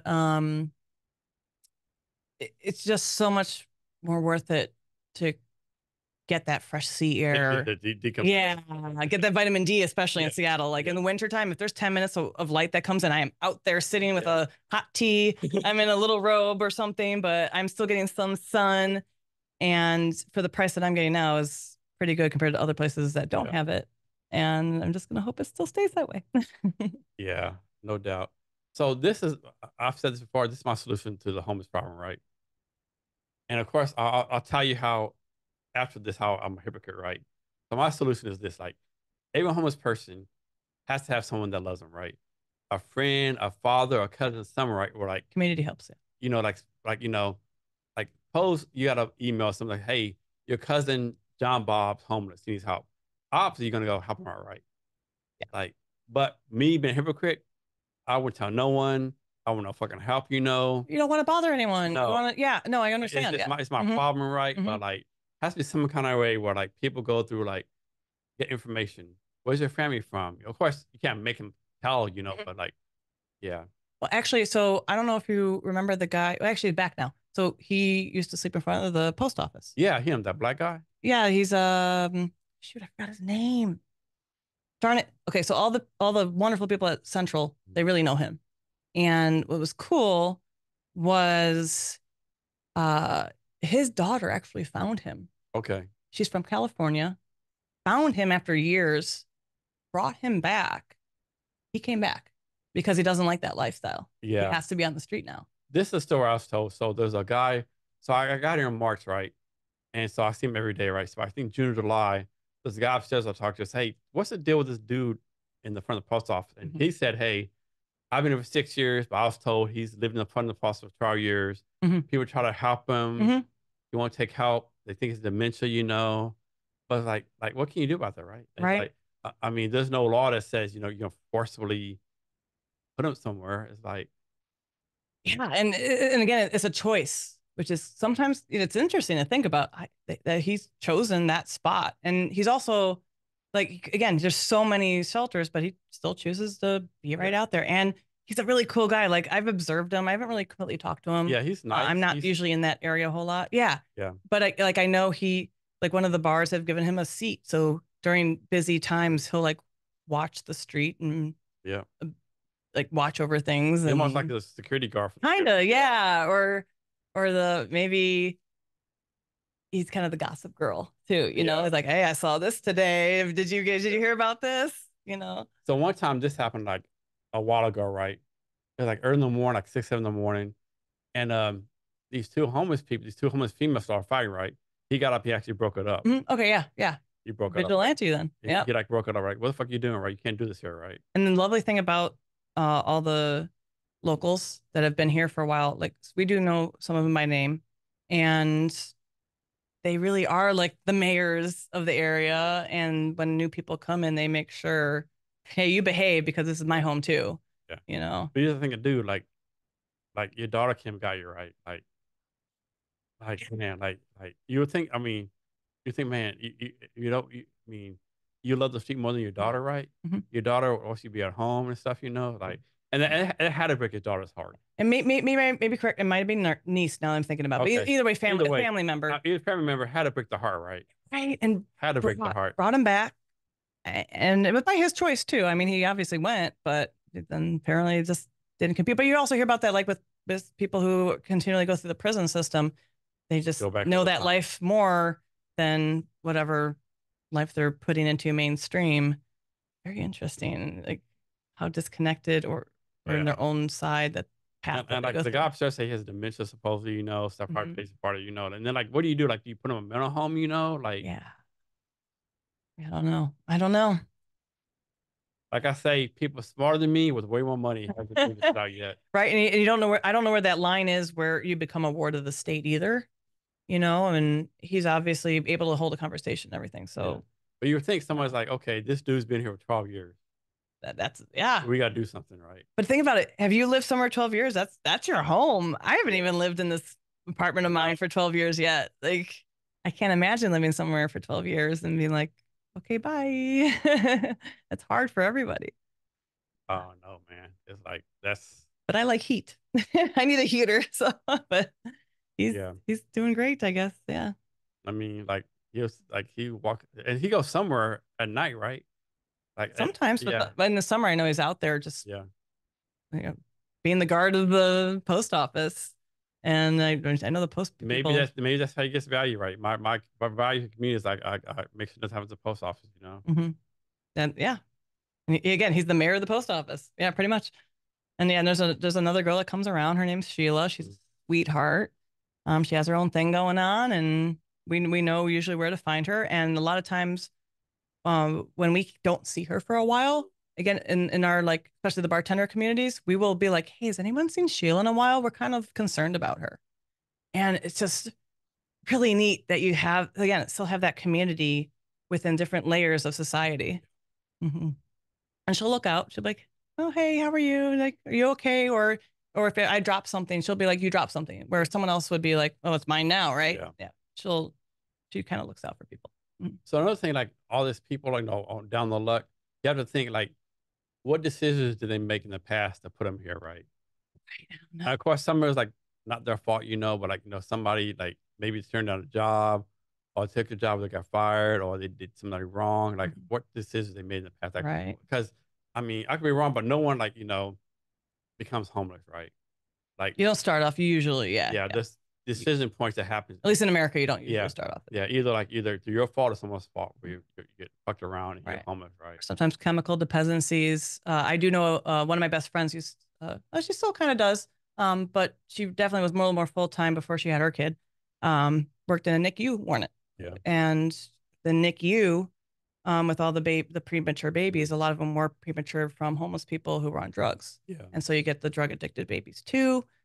And I don't know what happens with them. I don't. They know they go back to their moms that's an sometimes, interesting and point. so Yeah, do they have that chemical connection? I think that's still a study that's happening. Continually going on all the time.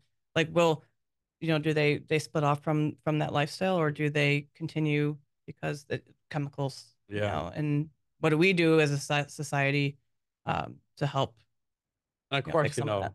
to my mind, everyone has a good heart, but man, it's like there's not enough resources to help everyone, right? It is hard, yeah, right. I mean, you have to help yourself. Of course, I hate to use the term bootstrap, because everyone does have boots. Everyone does have boots, Yeah, that's true. That's a good way to put it. put it by bootstrap. Oh, motherfucker, I don't have both. these motherfuckers are fucking barefoot, right? Yeah, yeah. So like, how do you like, you can't, it's like, man, it's like, but then again, when you think about like, there's been poor people since the beginning of time, right? Right, exactly. There's And always the downtrodden, the poor, like, and many people no matter where you are and financially, there's always problems, oh yeah. and it just depends And it's perspective too, right? resources and Someone middle class will be rich to someone like nothing. Mhm. Middle class person is fucking poor to someone who's a fucking multimillionaire. Exactly. Well, relative. Multimillionaire is fucking poor to fucking Elon Mhm. Musk. Right. And there's some people who do get rid of everything. They're minimalists, but they're probably the happiest they've ever been too. So you Yeah. just never know. Yeah. Yeah. To me, it's like, what makes you happy, right? What makes you happy without fucking doing someone else over, Right. And you still be able to take care of yourself too. And that's Yeah. the most important part. And I think a lot of people, especially since the pandemic, have recognized I need to take care of myself. Yeah. That's the biggest thing. Yeah. Because I can't take care of me. I can't take care of Yeah. anybody else. I mean, that's one, of course, COVID was kind of bad. People died, all that kind of stuff. But like, it has some good things too, right? A lot of business did thrive during COVID. Mhm. A lot of people had the mentality, okay, this is like, I want to say like it's about me, but it's about me, right? What am I doing to make myself happy and take care of my family versus Right. like doing this corporate bullshit, like fucking take care of everyone else. Right. I remember I just read an article, I think yesterday, and it was about uh, how ever since the pandemic, people are really, truly outright saying, I'm taking a mental health day. Yeah. And that even, back in the day, if you had 100% no call off, even at school, you were really proud, right? Yeah. And now we're like, no, don't give it to anybody else. Just Yeah. stay home. Like, it's okay to miss a day. You'll be Yeah. fine. Like NRG gets a lot of like criticism, but like, man, this mental health day is like, I grew Mhm. up the day like, motherfucker, you better fuck suck that shit up. Right. If you're not throwing up, you go to work Yeah. or you go to school. Yeah. Yeah. You're like school days, like a broken ankle, like you better hop your ass over there, right? Yep. You're depressed. Like, suppose like back in the day, if you had a job, it's like, hey, I need to take a day, I'm sick. I'm depressed. Oh, we don't really be depressed? You're fucking fired. Yeah. You weren't recognized for any sanity. Yeah. So I give them credit for that, right? Mhm. Now, of course, some of them fucking take it to extreme, right? Of course. Like, dude, That's their option, I guess. like, dude, you depressed every fucking Friday? Then we should probably talk to a therapist. Every Friday you Find some depressed? help. Yeah. Yeah. But So you want to do another drink? I say break before I Yeah. take another Yeah. drink. Yeah. Yeah. Yeah. Because I've already it's passing through me. Okay. Yeah. No problem. Thank you. I'll be back. Okay. So Tasha's going to take a potty break, as they say. Yep. Sure way, right? Yeah.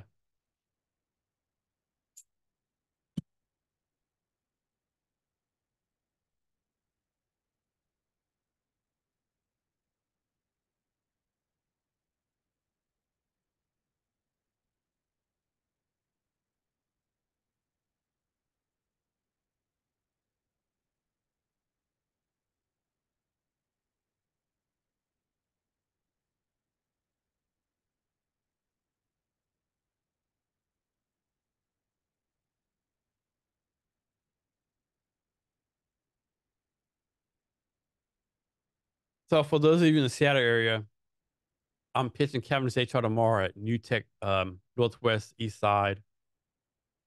You go my LinkedIn profile. There's like all the invites in there. So basically, it's like a 10 minutes pitch for Cavaness HR, giving everyone an update on where we're at with Cavaness HR and trying to find investors. So hopefully, y'all can come out to that. If for some reason Cameron is out, somebody go check that out.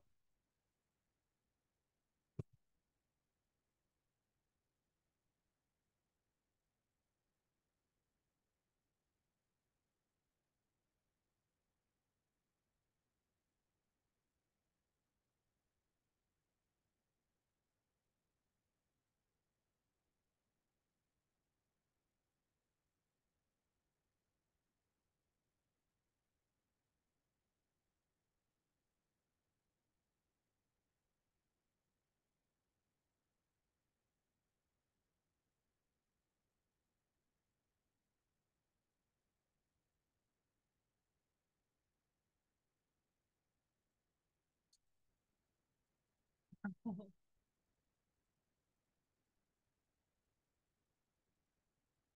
great. I'm still like,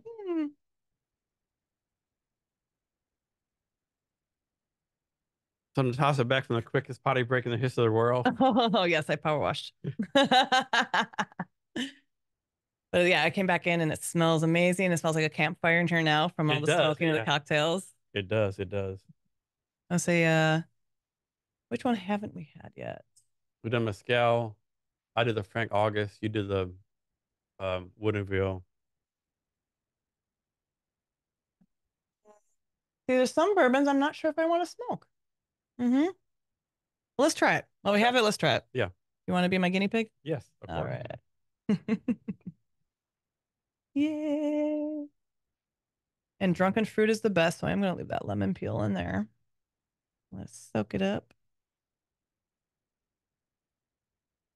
Okay, also, side question. What is this sword? Are you taking off corks off of large bottles of champagne? No. So, What's the story behind this? so when I was in the army, I was basically, so in the army it's called Brigade S1, Okay. but it's actually like an HR officer.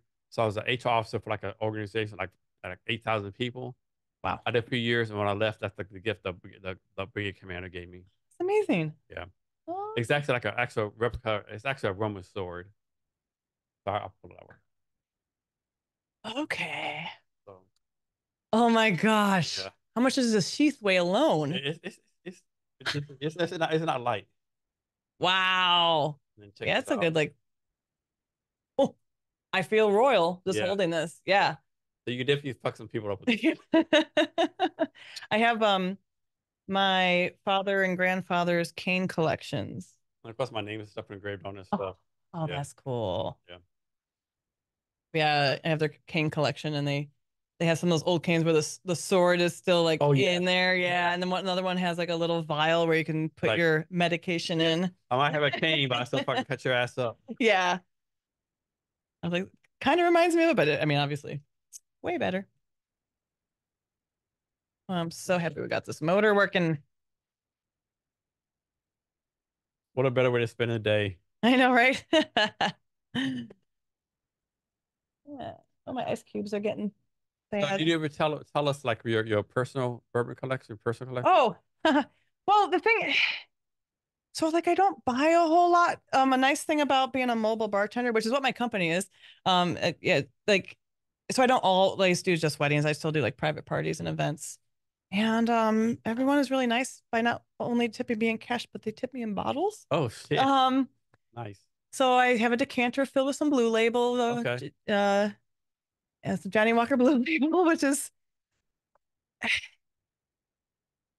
people think like Johnny Walker, okay, yeah, it's mainstream. It's good. But when it comes to bartenders, especially like more local stuff, seems to be a little more favorable.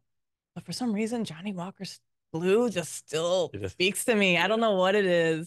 So I do have that. I have a Hibiki. Um, so pretty much anyone who's just kind of tipped me out with a okay. bottle of nice booze Yeah. has been appreciated. Um, I did have $100 bottle of bourbon. I guess it was still called bourbon from Iceland. That was probably one of my favorite. I wish I could remember what the name of it was. If you've been to Iceland, it is like the main one there. I just can't think of the name right now. But that one, I finally finished the bottle after 4 years of have been there. Yeah, bourbon is Absolutely definitely solid. nothing. You can drink a bottle of Bacardi like one day, one night. I mean, you really can't drink a bottle of bourbon one night. No, and it's kind of blasphemy if you do. Or I mean, if you got the money, you got the money, I guess. But um, yeah, I mean, it's not any different than a fine wine, right? It's aged, someone's taking care of it like a little baby, and it's meant to be sipped.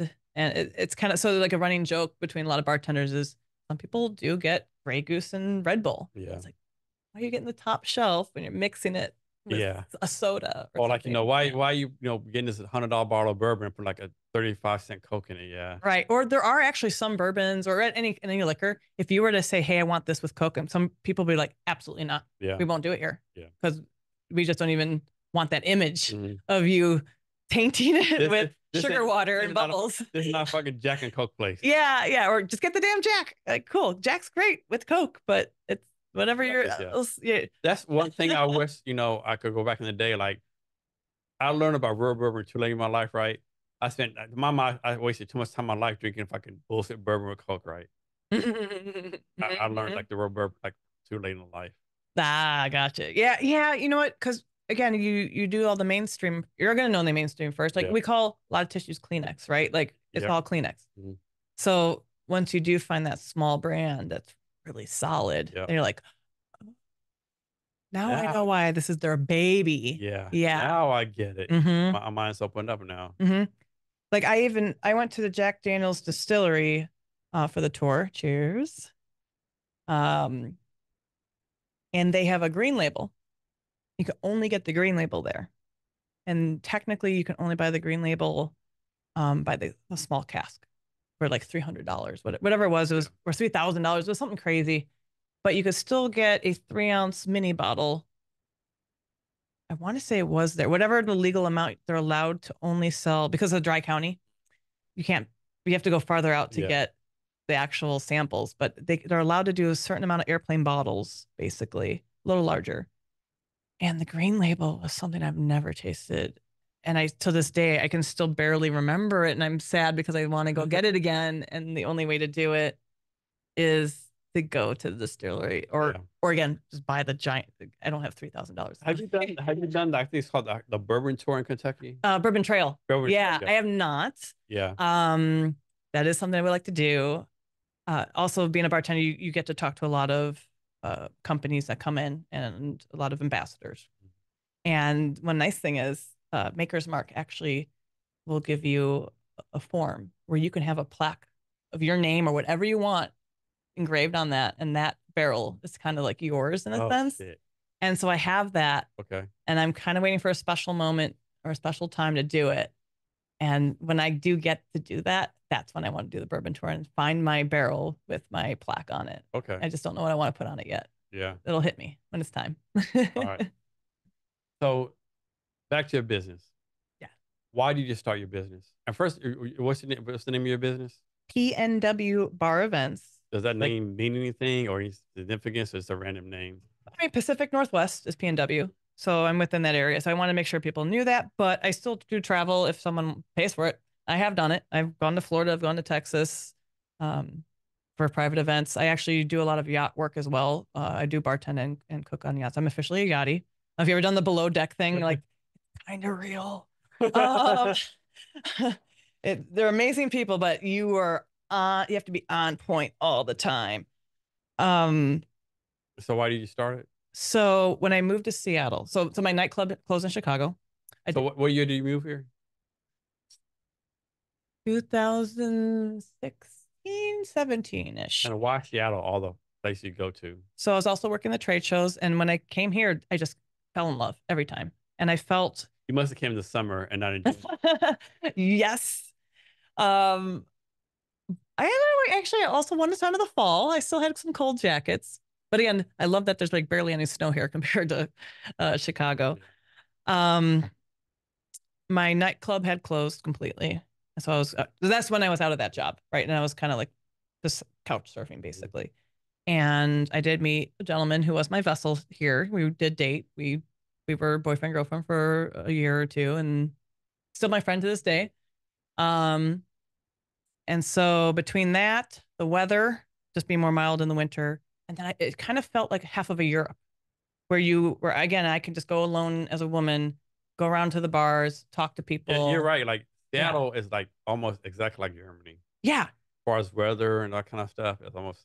Another time people don't realize like Seattle is actually higher up than Boston. Right. Which when I found out, it blew my fucking mind. I think we're on the same as maybe London. Yeah, we're way in the. I mean, they call us South Alaska for a reason. Right. And you have the thing called the Seattle freeze where there are some people who, it took me a while to like, oh yeah, because I'm a social person. Yeah, that's a real thing. And yeah, some people don't want to socialize, which is cool. But then again, if you're at a bar, most of the time those people go out to see other people. One example I heard of that, right? Is like, this is a newspaper article when they talk about Seattle freeze. So I first moved here. Supposedly, like this family moved to Seattle, right? Mm-hmm. They joined a church. and the church said, "Hey, we need volunteers to help like pick trash up or whatever." And so the volunteer picked trash up. No one talked to him, right? Wow. Yeah, no one talked to him, right? They're like, man, this is some fucking bullshit here. Yeah. Yeah. You finally start realizing it. And it's actually really funny as a bartender because you do people watch, right? Especially when it's slow and you get some of those tables of like 4 people and they're all on their phone, not Yeah, talking to each other. And then you're yeah. wondering, are they talking to each other? Maybe they are texting each other. I don't know. Why are they even here? Right. Exactly. And I'm sure they have good times, but there's apparently like a timeout time on the phone where everyone's just doing it. I'm like, okay. It's Yeah. insane. We're all getting older too. So like, I remember I got my first cell phone and I was one of the first people to do it just because I was lucky and I worked in tech when I was in high school and I had that little Nokia phone you could throw against the wall, do nothing with, but you still like had to talk to people and you had a cell phone. Yeah, and I'm not saying that's a bad thing because apparently a lot of these kids still talk to people when they're on the video games or whatever, but it's just I'm someone that has to read facial expressions. And my thing with the phone, we have so much information, right? Right. I mean, not remembering half of it too. Yeah. All the information we have in this phone, it's insane. Mm-hmm. Hey, when it's social time again, that's why I love that bar, the Black Horse, because no phones. You need to be social. Well, back to your business. Yeah. You started it in like 2019, 2020. Yeah. So I didn't make an official registration or it was just my own DBA. So you were illegal for a little bit. I was just a 1099 contractor. I still paid my taxes. But I didn't have a name or registered. Yeah. Yeah. So, and again, that's because when I moved here, I couldn't find a job. And I always like a little home job while I'm doing the trade shows. And my trade show still was my full time. So I'm like, okay. And I just went out and did my thing. And if something would arise, it did. And so then I started off on, I think, on Craigslist looking to see if anyone needed a bartender. And then I just kind of. It's still like, to me, it's still insane that people find jobs on Craigslist. I know. It's like, it just boggles my mind to this day. I know people do it and find jobs. This is boggles my mind. I think Craigslist, shady shit. I know. It just boggles my mind. People, it's just boggles my mind. People find jobs. Something about the jobs section still works. Yeah, it works. Yeah, it's still the classified too. It fucking works, right? It's the newspaper that's on the internet that we would go back in the day and look for jobs. And there are Craigslist it looks horrible. The user experience horrible, but it fucking works some kind of way. Like it's never been upgraded. No like new tech, no new design. Nothing changed. Nothing changed. It's old reliable, if anything. But it fucking works, right? It's fucking insane. You think of Craigslist, you think about I don't Stalking. know, sketchy stuff. Sketchy stuff. Like random criminal shit. Mm-hmm. But you sell something, someone's gonna steal it. But it works some kind of way. Mm-hmm. And again, my favorite part is the odd jobs gigs area. Mm-hmm. And you still can find some other trade show stuff or other weird random jobs that you're never going to be bored with because it's just tiny little thing. Yeah. So that's why I think where I started off and it just snowballed. It really did. Just word of mouth. So you came to Seattle, you decided to start the bar. Mm-hmm. Talk about some of the challenges of starting it. God, just red tape. And unfortunately, I can't imagine red tape starting a bar. Oh, yeah. And I don't have a brick and mortar.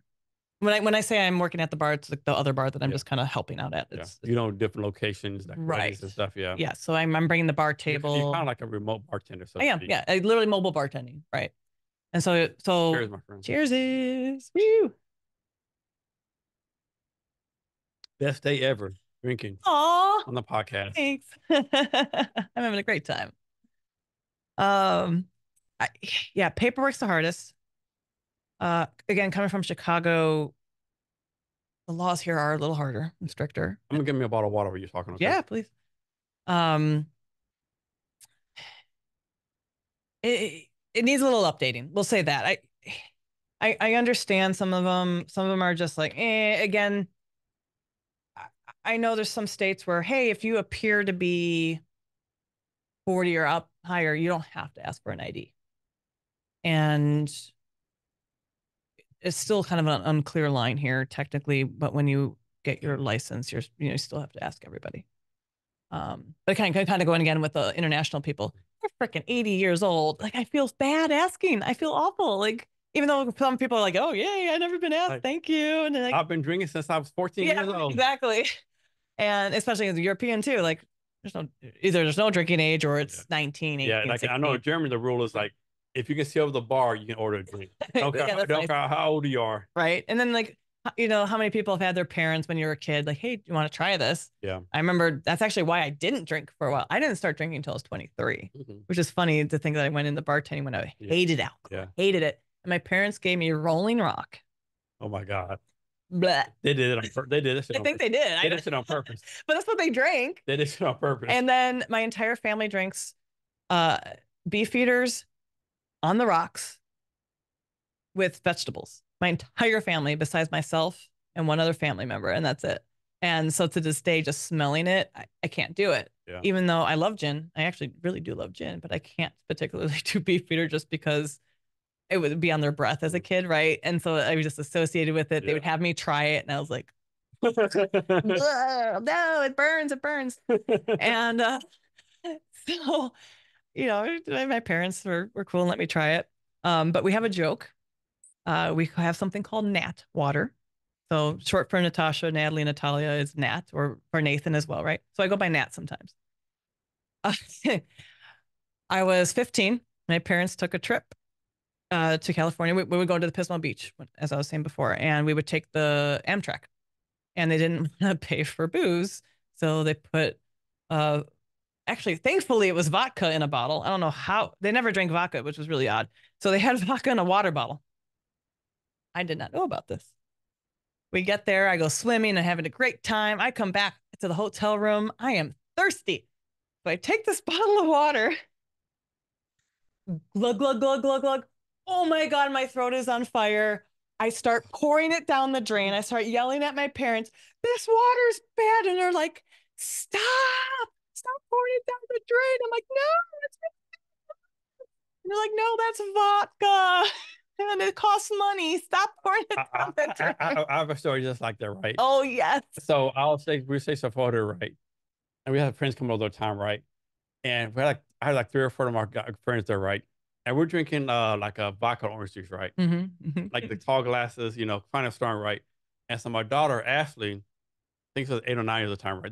Back in the day, kids played outside, right? So we went outside. She ran outside, and I had no time to react. She's like, I'm so thirsty. Can I have your drink, Dad? And drunk half of it. And like, she could cut, she would have said, what the fuck is that? Was orange juice went sour. Yeah. But I should have drunk it like, of course, it was cold, so it probably tasted right. good. And at least it was juice. And then it was like, what is this, right? Yeah. Yeah. And mine was pure booze. I feel for her. Oh my gosh. That's amazing. But yeah. And so now we call vodka Nat water now. Okay. Yeah. To this day. Nice. Yeah. So for your business, like you started your business pre-COVID. So we talk about the challenges. How do you do the how do you convince people to use you, so to speak? Experience is huge. You can get a bartender technically anywhere in a sense. Like everyone wants to be one. And it's kind of like between cook and chef. There's really no particular cook at Denny's system. A chef at a 5-star restaurant.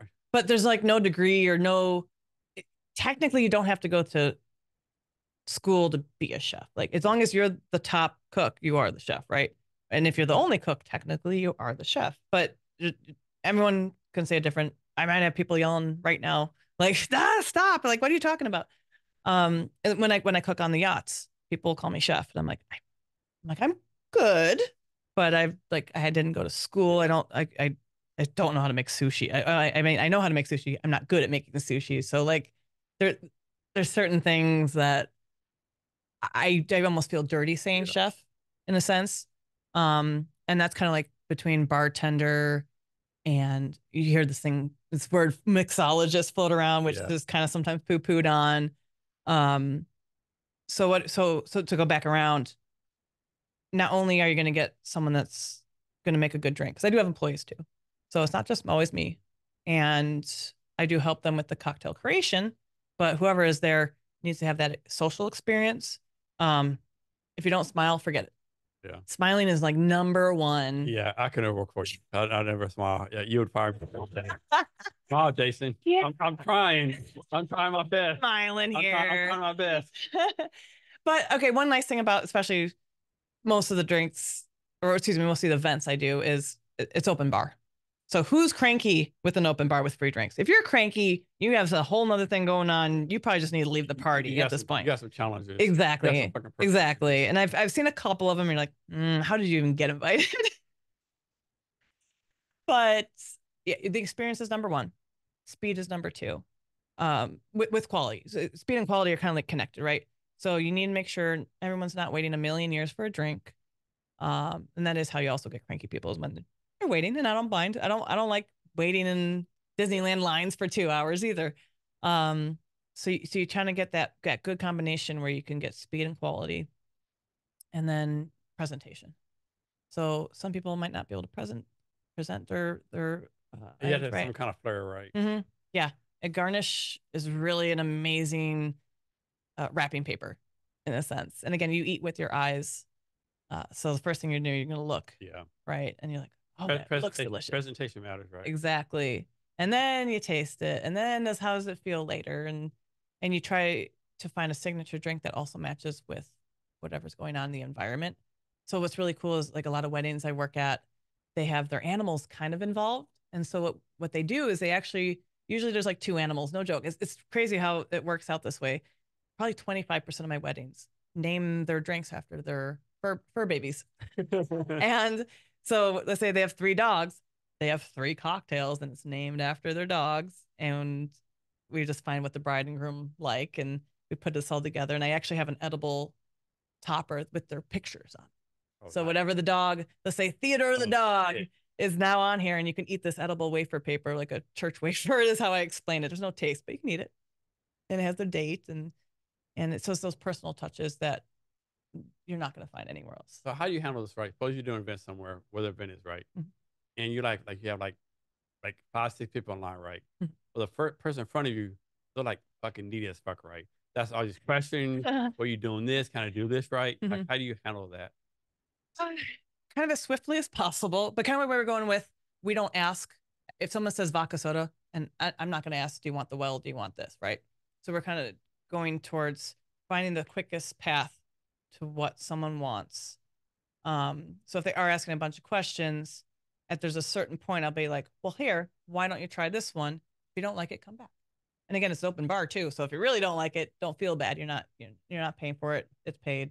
A little bit goes, it goes, right? People leave their drinks on the tables all the time and the ice melts, So that's probably the best way to do it, because usually if they're asking questions, they just don't know what they want. And again, it comes down to my favorite saying is wrangling cats.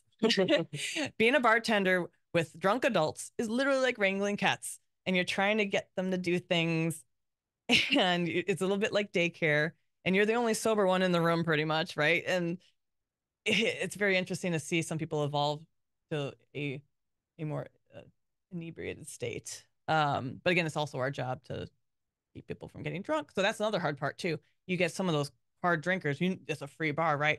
Let's go. And then you're like, hey, Uncle Mark. Like, give me the fucking bottle of tequila. Yeah, here's a glass of water. Come back and see me later. But we don't want anything crazy happening at a wedding. So you're also controlling any situations, because the last thing you want is one drunk person to ruin a wedding reception, right? So you have to wear 5 hats. How you deal with it with someone? It's like, it's a bar where it says, hey, have a shot with me. That's hard. I know. I'll pay for the shot, have a shot with me. Really, the best thing is put it in the tip. I usually tell them, like, just put it in the tip. Like, no, I want you to have a shot with me. I know. I like you. I like your personality. I'll do water shots. I do. I still will do something. Oh shit, that's a no-go story. Yeah, right? I actually said this last podcast, right? So you're like this, right? Okay. And admittedly, this is kind of fucked up what I did. So when I was stationed in Italy, I was coming commander, right? Had like people working for me, and it's Vincenzo, Italy. There's a place called the Crazy Bull. Every Thursday night it has salsa night, and so everyone went there, right? All America at the time, it's like a lot of people right there. So I went there with a friend one time, right? I go there, go to the bar, get a drink. Like maybe 10 of my soldiers were there, right? You could tell that I've been drinking, right? Sir, have some shots with us, right?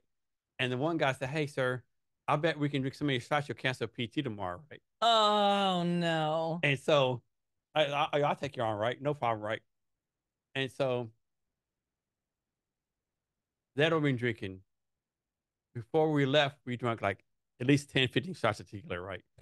But what they did not know is that me, my wife, my three kids would go there for lunch every Sunday. We knew the owner and the bartenders. Yes. So, Okay. so on the sly, I told the bartender, after shot two, from now on, give me water. Yeah. And so the next day, they're like, and they told, I had like 50 people work for me. They told every company, let's know we're doing fucking PT. We just did 50 shots of tequila with the captain. There's no fucking way, right? Yeah. The next day, I ran them fuckers to death. And they're like, you can drink like a boss. Yeah. Right? They're fucking throwing up and shit. Like, what the fuck's going on? And then like I told the story like some people like 5, 10 years later, like, Yeah. you motherfucker. Yeah. Yeah. Fuck you. Yeah. And so I'll get a lot of pregnant women. They're like, hey, because usually most pregnant women don't announce it until about 3 months in. So she's like, hey, they're doing shots. I'm pregnant. Whatever they order for me, can you please make me, nothing, alcohol, because I haven't announced it yet. And I'm like, I got you, girl. Don't worry. Yeah. So I do a lot of those. And I don't know if you've heard of the angel shot before. I think I have. So if a woman feels like they're being stalked or they feel unsafe, the angel shot is supposed to be, hey, get me the heck out of the situation. I thankfully have never gotten one of those. Yeah. But I feel I've gotten it where the girls are like, hey, I just don't want to get too drunk because I don't know where I'm at with this date. Yeah. I still don't know this person. I'm comfortable. I'm having a good time, but I just don't know where I'm at yet. Yeah. Hey, after 4 drinks. Yeah, it's kind of like that. Like, can you just give me something else? Just so I still can have a fun time. Yeah. And then when I let you know, like maybe I'll have another one, a real one in like an hour. Yeah. But, those women have just been very conscious about how the night's going. It's a shame. I know. And unfortunately, I don't know many people who haven't had a nightmare. I could talk about that. It's a whole nother story. But, weirdos exist and they really do. And even I have guys that have weird, awful stories as well. It's just, so for your change. business, what clicked with you? You said like, you know what? I have something here. I might be successful doing this. What was that moment where you say, you know what? This is gonna pay off for me. I can make a living doing this. I hate to say it. The one thing that did kind of help was because there was just such a high demand to the point where people had to keep moving their weddings.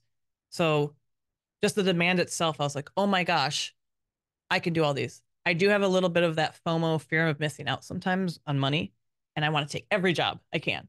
It's just because I do love my job. It's not work, if you know what I mean. And I know that the business still is pretty male dominated.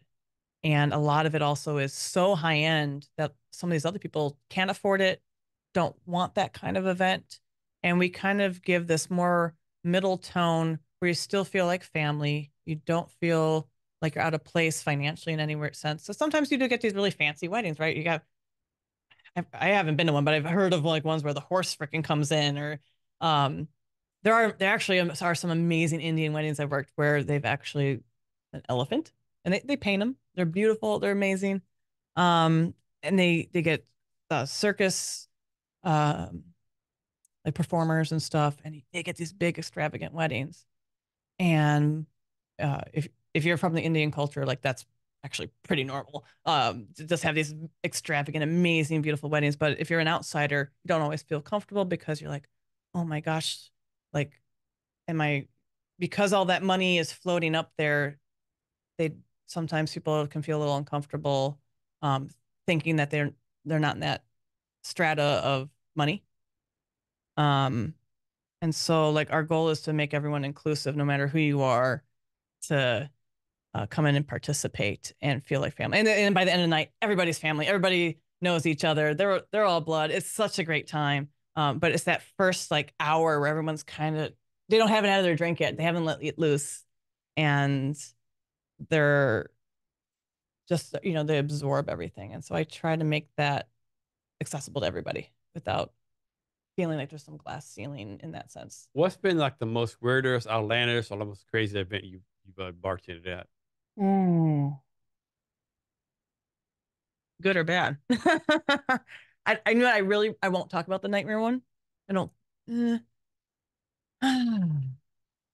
Well, we'll say. Just remember, no one's going to see this, right? So I know. Okay, we'll give a bad one. We'll start with the bad and end with the good. Bad one. I personally did not work, but one of my coworkers did, and it was at a venue that we normally were at. I know the venue owner, and she's a fantastic person. It's a tiny place, and unfortunately, apparently half the bridal party was part of the Proud Boys, and we didn't know it. And they all came in with their colors, and the mom was late to the wedding. The mom was late to the wedding, and a few people walked in. They're like, "Oh, I did not expect this to happen. I'm gonna just leave." People actually came because the bar was the first thing they saw when they walked in, and so people just left. And then what happened? Children, we're gonna say around 10 years of age, started having fist fights. This is a learned behavior. They all like, "Oh, who are you? I don't know you." And they apparently they had fist fights. Blood was like skin was breaking, and they had to kick out the entire wedding early because she's like, absolutely not. She had no idea. And Some people call that a good time. maybe, I don't know about 10-year-olds though. Maybe adults. Adults can do their thing. But yeah, these kids apparently were the last straw. And yeah, the whole party had to be canceled because it was just a freaking disaster. Good side. And I say that yeah, the most craziest one I would say, um, I was at a Indian wedding, um, and yeah, they had it was beautiful. They had a painted elephant. You could literally get on the elephant. So in India, this happens often. I mean, you can rent. I'm not sure if rent is the right word, but there's these um, castles, but there's these public areas that are part of royalty that you can have your weddings at. And again, just having the animals in, I think, is number one. And then their wedding. So they have drinks the pre day and the day of. And there's like 3 days of drinking. So you really get to know everyone. And so the first day you start to get everybody like, okay, I know your name, but then you start remembering their drinks on the second day and then the actual wedding day. And it's 3 days of just partying and just feeling like, again, everybody's finally a part of that family by that last day of the wedding. So, if you're my Indian friends, I expect a wedding invitation. Yes. I want to experience this. Yeah. Yeah. That's amazing. They're the most beautiful weddings, and just everyone's involved and everyone's dances and dresses up. I just can't explain. If you've never been to an Indian wedding, it's something to experience if you can. Yeah. There's just something about that culture that's I can't even, beautiful isn't even the word. It's so enriching in a sense. And they just got to figure it out. But for celebrating. Yeah, Mhm. yeah, definitely. So, what's so you started like you said 2018, 2019. Yeah. So, what's something like when you first started, you're like, man, this whatever it is, kicking my ass, right? I can't figure this shit out. But now you think back, like, how in the fuck was this a challenge to me? This is so simple. Well, again, the hardest part here was I got the denial because I was a woman trying to be a bartender here. And which was funny because as in a Chicago was kind of opposite. If you were a girl, like you automatically got work. And if you're a guy, you got screwed. And here it was kind of the opposite. If you were a That's guy, kind of odd with Seattle being so liberal and stuff, you know. right? I think it comes down to they just kind of ended up dominating the cocktail industry. Maybe they're just, I don't know what women were doing here Yeah. 50 years ago in Seattle, maybe just different job We know what they're placements. doing back in the Yeah, we know we what know they're what doing. Aurora Avenue did. Yeah, yeah. um, The industry that built Seattle. right. And so, and a lot of famous cocktails have come from Seattle or at least reestablished. The Negroni, really Italy, but I know Seattle was like one of the other between Seattle and New York, those two cities just really inspire half the world with either bringing back old cocktails or coming up with new cocktails. Um, the Sharpie mustache, you need to look it up. I honestly don't even remember what's in it, but it's like a triple old fashioned with a bunch of other booze. And it was made by a Seattle bartender. And his joke was someone wanted something really strong to where you pass out, where people draw a Sharpie mustache on you. And that's how the drink came about. And it's actually a really delicious drink. But you only should have one or two. Um, and I guess the whole mixologist thing again between New York and Seattle. I mean, Chicago was a good part of it too, but I feel they were kind of in their own little bubble, especially with speakeasies. But between New York and Seattle, I feel they compete. They try to one up each other, and I guess it's more was or at least was more of a male dominated area in that. And I just either the girls were more silent or maybe they weren't in that kind of cocktail area. Maybe they're more at the dive bars. Again, I'd never lived here all my life, so I'm not sure. That'd be great to talk to someone who So does. everyone wants to be an entrepreneur because it's sexy, you book your own boss. But talk about the unsexy part of being an entrepreneur. Oh my goodness. I guess one of the hardest parts is people try to get free, mm, free advice from you. I'll have people who are like, hey, before I even give you my deposit, I want the menu, I want the shopping list, I want all this. And I'm like, no, this costs money and time. I mean, my time is money, right? And not only am I creating a great cocktail for you, but now I have to do the math.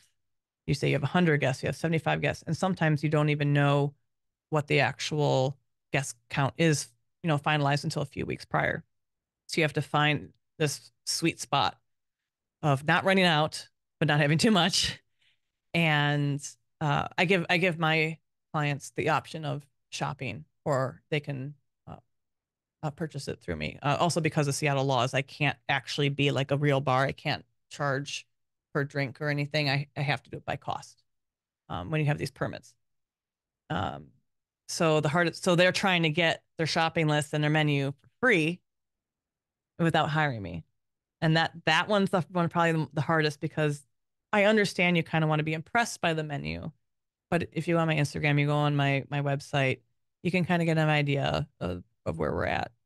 So that's probably the hardest one. Like, sorry to say no. I don't want to say no, but I have to like work around a nice way and be like, hey, sorry, like this is something we're gonna do later when you have my company. Otherwise, you're just gonna take my recipes, which are mine, and my math and my time, which take a good hour or two, and you might end up getting some other person who might be not as experienced, and then they're just not going to have a good time anyway.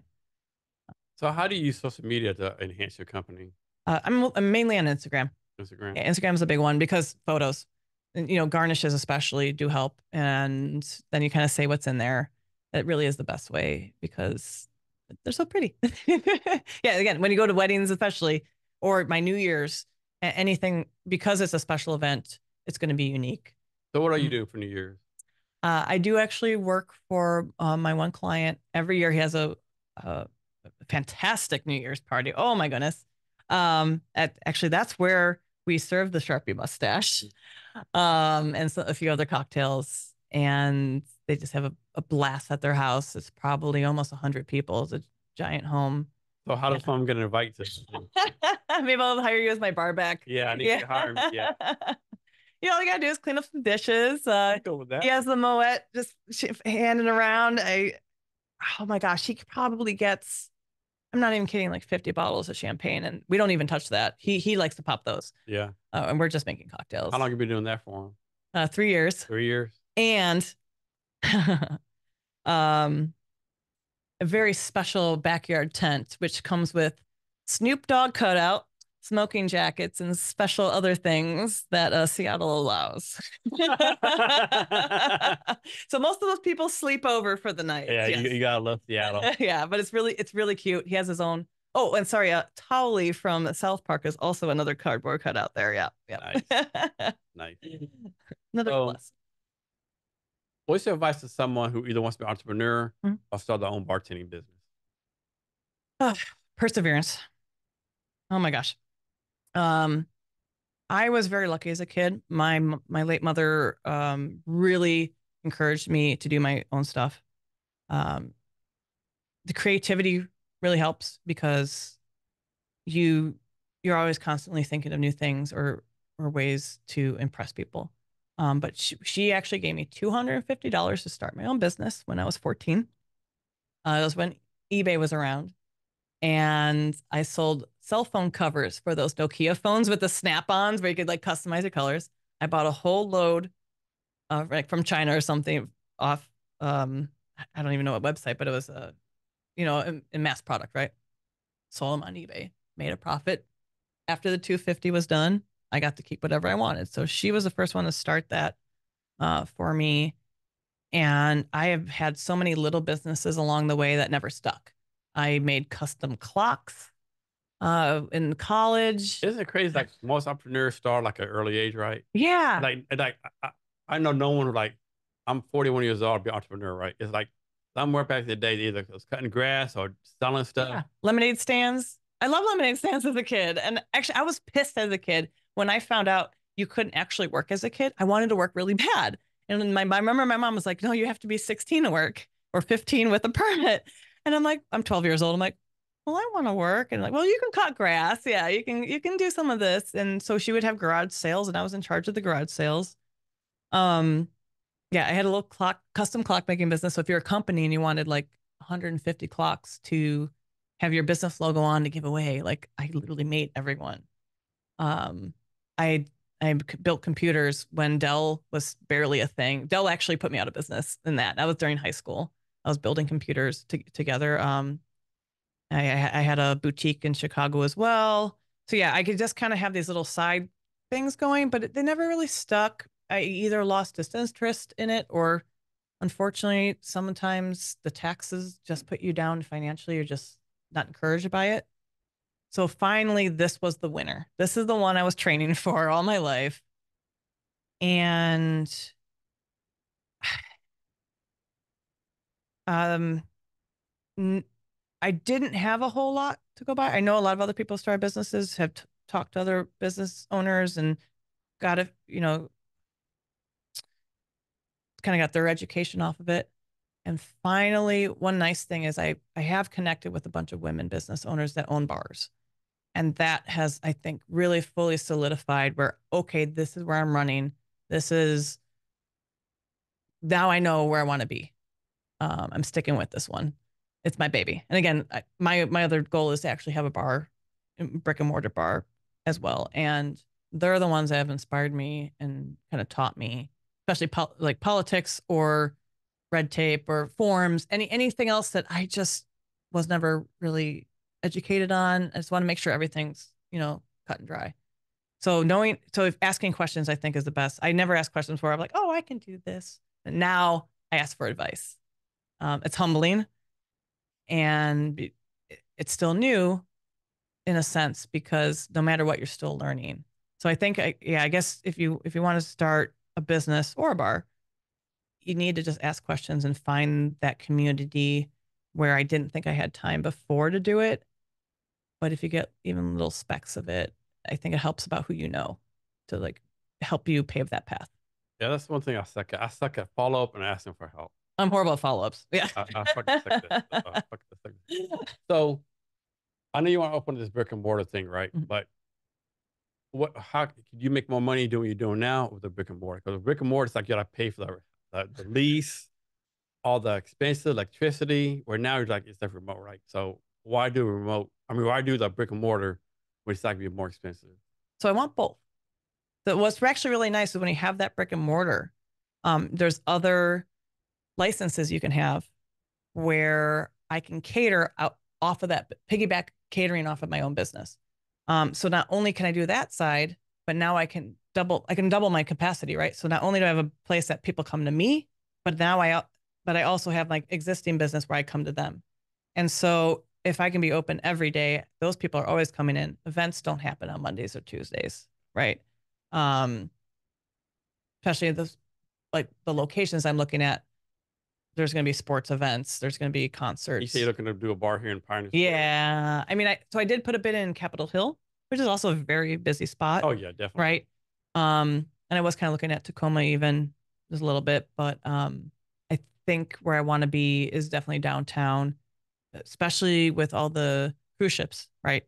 So you have all these people coming from around the world. That's a good point. Right. And then that's the other cool thing. If I'm behind the bar of my own brick and mortar, I get to meet all these people. I do love stories. I think that's might be something I'm attracted to with this particular career. Like you get all these people, all these stories, and then it's really nice when people come back.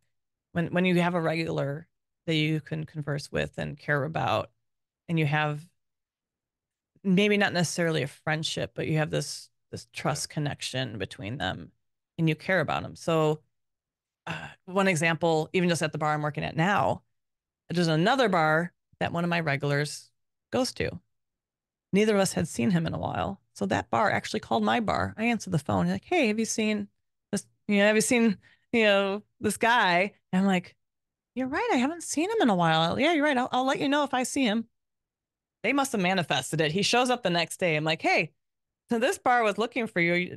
Everything okay? He's like, oh yeah, I've just kind of been doing my thing. Cool. Well, just so you know, they're like worried about you. So there's a community, and again, that whole Mayberry effect in a sense, like everyone knows each other when you're regulars in a small section of town. And I think socially, maybe it's because I come from a small family that is like an extension of my family, and I care about those people, and they care about me. And it's good reciprocation. Do you have any, like, I guess the best word, like any bartending mentors? Uh, I wouldn't say anyone specifically, but because there are these little groups within either like Facebook, or once you get these Facebook groups, you all meet in person. Like everyone in the bartending industry, we have little parties. There's actually a thing called Cocktail Week, or Carnival of Cocktails and Tales of Cocktails. That's not in Seattle. That's in New Orleans. But there are these little not, I can't really call it a cocktail convention, but these gatherings where you see all of everyone. And so you can exchange notes, exchange drinks. Even brand ambassadors of companies come in, so they educate you on their products. And so within all of this melting pot, um, you're never bored. You learn new things. And so if you do need a support of someone, you can call another bar and be like, hey, I need a bartender. Do you have anyone that you could send over? Or, hey, I'm having a really challenging time making this cocktail. What have you guys done? So community within the bartending industry is huge, and also bad as well. So like if there's any rumor, they go around too. But if you need to ask something, everyone's willing to give out. Can someone be like your bartending apprentice, so to speak? Yeah, we call it a stage. Stage? So if you have a stage, it's like oh, what do you call it when you get out of college and you kind of work for free for a moment? Intern? Yes, it's literally a bartending intern. Okay. Yeah, and you most places, if you're at a good place, you still get to keep your tips, but you don't get an hourly until maybe after a week or a certain amount of time. So if you want to stage somewhere, that's like your trial time to take that risk, because there is a large turnover. Unfortunately, a lot of people do drink on the job, so those people are kind of weeded out pretty fast. Yeah, I can imagine. Yeah. And then there's also the new people, or sometimes their personalities just don't match.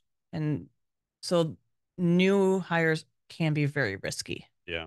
And it's a lot of paperwork. So instead of doing the paperwork, everyone just does a stage, and then they figure it out from there, whether you get hired or not. Yeah. Yeah.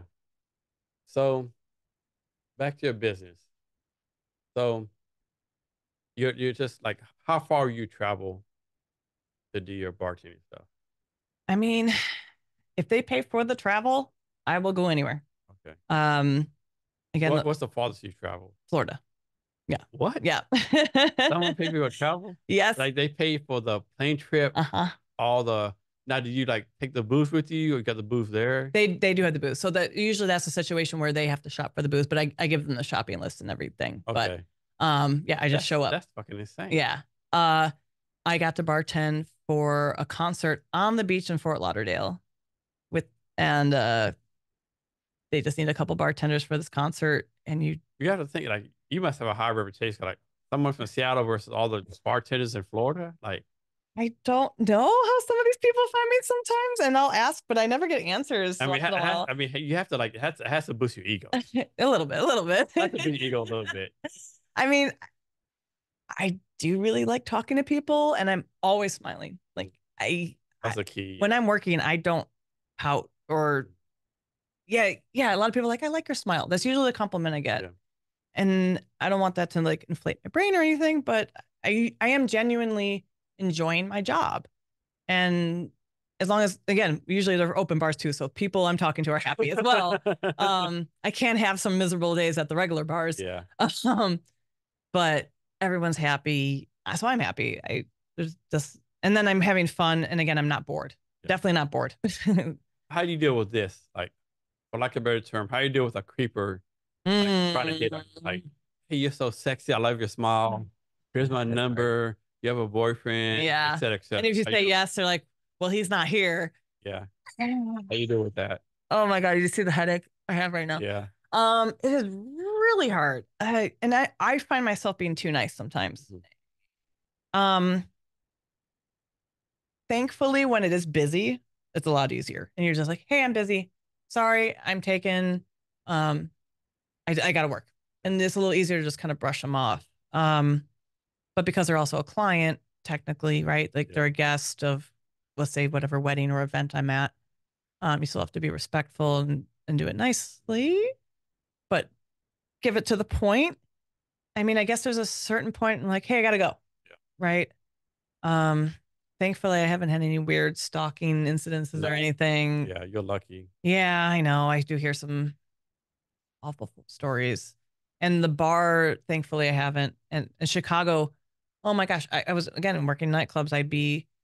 The clubs close at 4 or 5 in the morning, depending on what day it is. So you leave at 6:30 in the morning at the earliest. Yeah. In your Seattle, change your shit. Yeah.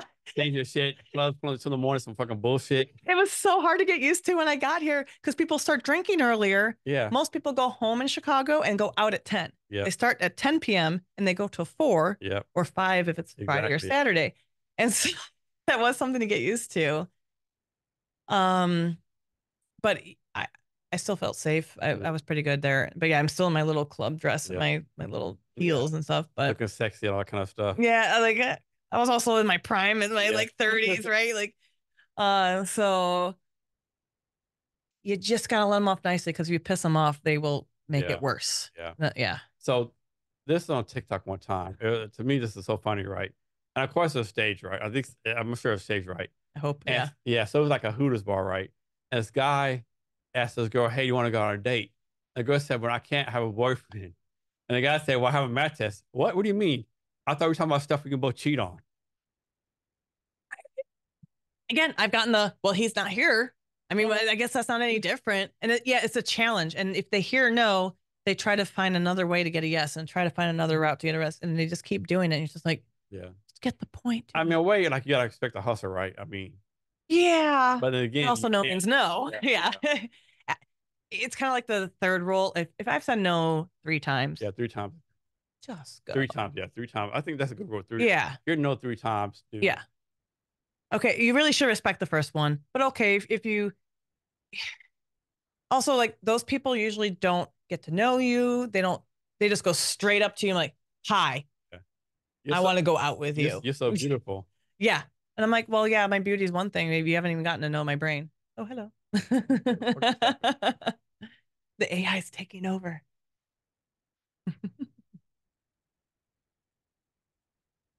Yeah. So you got to talk about your business some, but go over again how you started your business or why you started your business. Yeah. Again, it basically was, I couldn't find work as a woman in Seattle as a bartender. It was just really hard. And I went around and just kept getting these no's. And I'm like, screw it. I'm doing it myself. I don't want to say it's to prove it to anybody, but I was just sick of hearing no.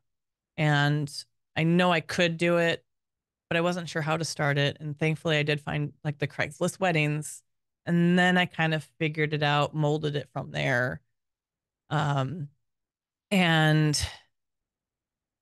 one nice part is because I'm someone that I can't have a mundane everyday job. Like I worked in an office for 2.5 days of my life. 2.5 days. I have been standing on my feet, getting my steps in since day one, except for those 2.5 days. I wore suits. I couldn't do it. I need to be social and I need to be up and moving all the time. It's just me. It's my personality. And I think that is a lot of the bartender personalities, which is why, again, we're a community. We're very similar in that sense. A lot of us are either like hyperactive or ADHD'd or just have had that life-changing experience where you just can't enclose yourself in one place at one time. And so once I started my business, I was able to find all the ways to make it creative and interesting. And because, yeah, you could still go to one bar, but I was like, no, I can go everywhere. Yeah. And what are you yourself and your business focused on right now? Well, it is slow season. So for all bartending, between, okay, December's still slow, but you still have your New Year's, right? You still have your holiday parties. But the second January and February comes around until it's um, playoffs. And, before all the sports events, there's nothing going on. And a lot of us use our savings, honestly, to get through because it's so slow, because it's the winter. Um, but hopefully next year, we're going to get into more corporate events. We definitely have been doing it. Mm, Weddings, I want to get a little more extensive into it, larger ones. And I actually did the MLB week. I was doing the tents and I was working with the city. So the city and I are actually working to do a little more, maybe getting some more public spots out there with tents. And we were talking about doing the ice skating rink one, decided to pass on it. But next year there might be some more community outreaches and parties and just kind of getting little city nooks back together again. And what's your future vision for your company? Ooh, uh, I would like to expand it to a few more states, I think. I am in the Pacific Northwest, so I can still send employees to like Portland or Coeur d'Alene. So we get out there. I do actually a fair amount of Portland events, but I would like to get a little farther. I'd love to Hawaii. I'm looking in. I actually am. I'm looking at Hawaii. That would be great to do during the slow season.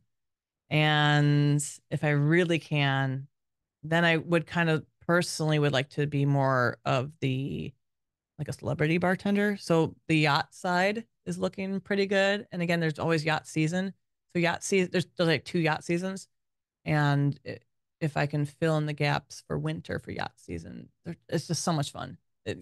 You're on a boat, and when you have your days off, they're amazing. You're like on vacation, and the the people want a lot, but they pay a lot. So you just do it, and the money's great, and you're never bored. I think that's where it just comes down to is I always want to feel like I'm either getting educated with something or entertained with something else or the creativity part. So it's usually one of those three or all of them.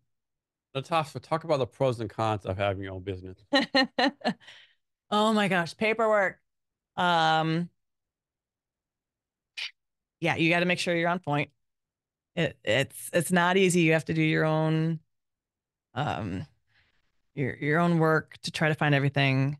I really do hope I could get a little larger where I can like afford a true accountant who I can just send everything off to. Otherwise, because I hate sitting at a computer, which is again why I never had an office job. So I have to revert to that point a little bit and be on a computer. Um, Again, I'm an in-person person, so if I do have to do something via email instead of talking on the phone or seeing someone in person, it can be a little more challenging, at least for me. And then some people want answers really fast. They're used to these large companies that never sleep, right? So, Everyone cannot be Amazon. oh, exactly. Everyone cannot be Yes, Amazon. I know, joke. So my business card has been floating around. I will get text message at 11 o'clock at night. And then they'll be like, no joke, an hour later, question mark, because I didn't get back to them. I'm shutting my business off. Okay, maybe at 6 p.m., 7 p.m. But if you're texting me at after 9 p.m. and expecting an answer, I can't do it. I'm only human. And and then I think the other hardest part is a lot of my events are on Saturdays, and that's when everyone first gets their day off. So Saturdays are my busiest day. I have no life on Saturdays, any Saturday. So I have to do emails in the morning right when I get up, and then I usually have 1 to 3 events to prep for. So between those two things, or really four things, um, I I can't breathe. I have no time. So how do you do your schedule? I'm guessing you take a couple of days off Yeah, a week. yeah. So I have a really good bartender's week or weekend, I should say. So it's great when you can be a bartender from Wednesday to Saturday or Tuesday to Saturday, and then have Sunday, Monday, or Sunday, Monday, Tuesday off. That's kind of like the ideal schedule. Um, My Sunday events are 50-50. So my Sundays are here and there. And then Mondays, I'm always off. Tuesdays, usually off. And then I go back to the grind. People don't realize how great it is, like do errands and stuff during the week, right? Yes. No one's there. Of course, Costco's always busy, but Yeah. most other places, like there's no one there, right? Mhm. It's way better than doing something on Saturday, right? And a lot of like when you're going out and enjoying yourself, one, it's not going to be busy because let's say you go on a Sunday night or Monday night. Monday night is typically industry night because that's when most of them are off. And then so when you do go out somewhere, that's when you find everyone you know. You go to that bar where everyone else is off, and you're not getting any. I don't. We call it amateur hour sometimes when you get some drinkers that are new, and you don't see any of that on Mondays. You see that on the weekends. Yeah. So Okay. and no crowds. It's easy. So, Natasha, is there something I should ask you that I didn't, or anything else you want to talk about? Not that I can think of. I am having a great time. Cool. All right. So, you gave a lot of value. Can you give us any last minute advice or wisdom, anything you want to talk about? Take care of you. You are number one. I understand trying to keep the peace or trying to help people, make people happy. But once you try to allot your time to do that, but make sure you give time for yourself. Your mental stability is super important. I have definitely worked myself many, many hours where I should have had a breakdown. I really should have. And somehow I just figured it out, took some time off. Um, do what makes you happy. I know a lot of people are like, oh, I hate hearing the saying, oh, well, find a job that doesn't feel like work. I kind of did find that though. And I know it's out there for a lot of people. And of course, again, like I was saying, I still do computer work. I have to do things I don't like to do. But in the end, in the long run, it's enriching to my life in a sense. And as a very social person, I like to keep that. And as growing older, I don't ever want to lose that because I see how some people, when they shut off and away from the community, they just kind of get in their little hole. And so I think it is get over that hump or that challenge of what you're comfortable in. And once you get over it, you feel freer. And I think that's kind of the roundabout to it. And find whatever you're doing. Of course, you have to survive, but find a place and a path that can still make you happy. And it's not going to come easy. It's not going to come fast. And I know there's people older than me that this has happened to. And I'm 40. I took a long time to find this, and I still know I have a long way to go to get somewhere where I feel that my business is a working organism, I guess. And I don't have to be the only one really in charge. Excellent, Natasha. Thank you. So, can you give us your social media so people reach out to you? Yes. So Instagram's the best way. And it's PNW, just like Pacific Northwest, bar.events. Like, suppose someone wants to like do business with you. Just go to Instagram, or how's that work? The other one would be the website, and you can get my email or get an estimate. And it's just pnwbar.com. So it's super easy. So how do you decide how to work with someone? Is it just based on money or like? It's really who can get me first. Okay. I have a few employees as well. So typically I can do up to 3 events depending on how large they are, up to 10 employees. And it also depends on like how much time we have. So if you tell me 3 months ahead compared to 2 weeks ahead, way better. Way better. Yeah, if it's last minute, sometimes I just can't staff it. And if you want me personally, of course, that's a whole nother thing. So boom, boom, boom, boom, boom. I want some motherfucking money. But again, like it's been so fun. People again have either requested me over and over again, or their friends and their friends, and so you just get this community and repeat people. And yeah, it's a party, but yes, I'm still responsible. Yeah, it's just a nice balance. It's a good mix, right? Exactly. Gotta be personable. We can't drink. It'll be good time. Yeah, exactly. And Natasha, thanks for your time today. I really appreciate it. I appreciate you having me. And to our listeners, thank you for your time as well. Remember to be great every day. Thank you. Cheers.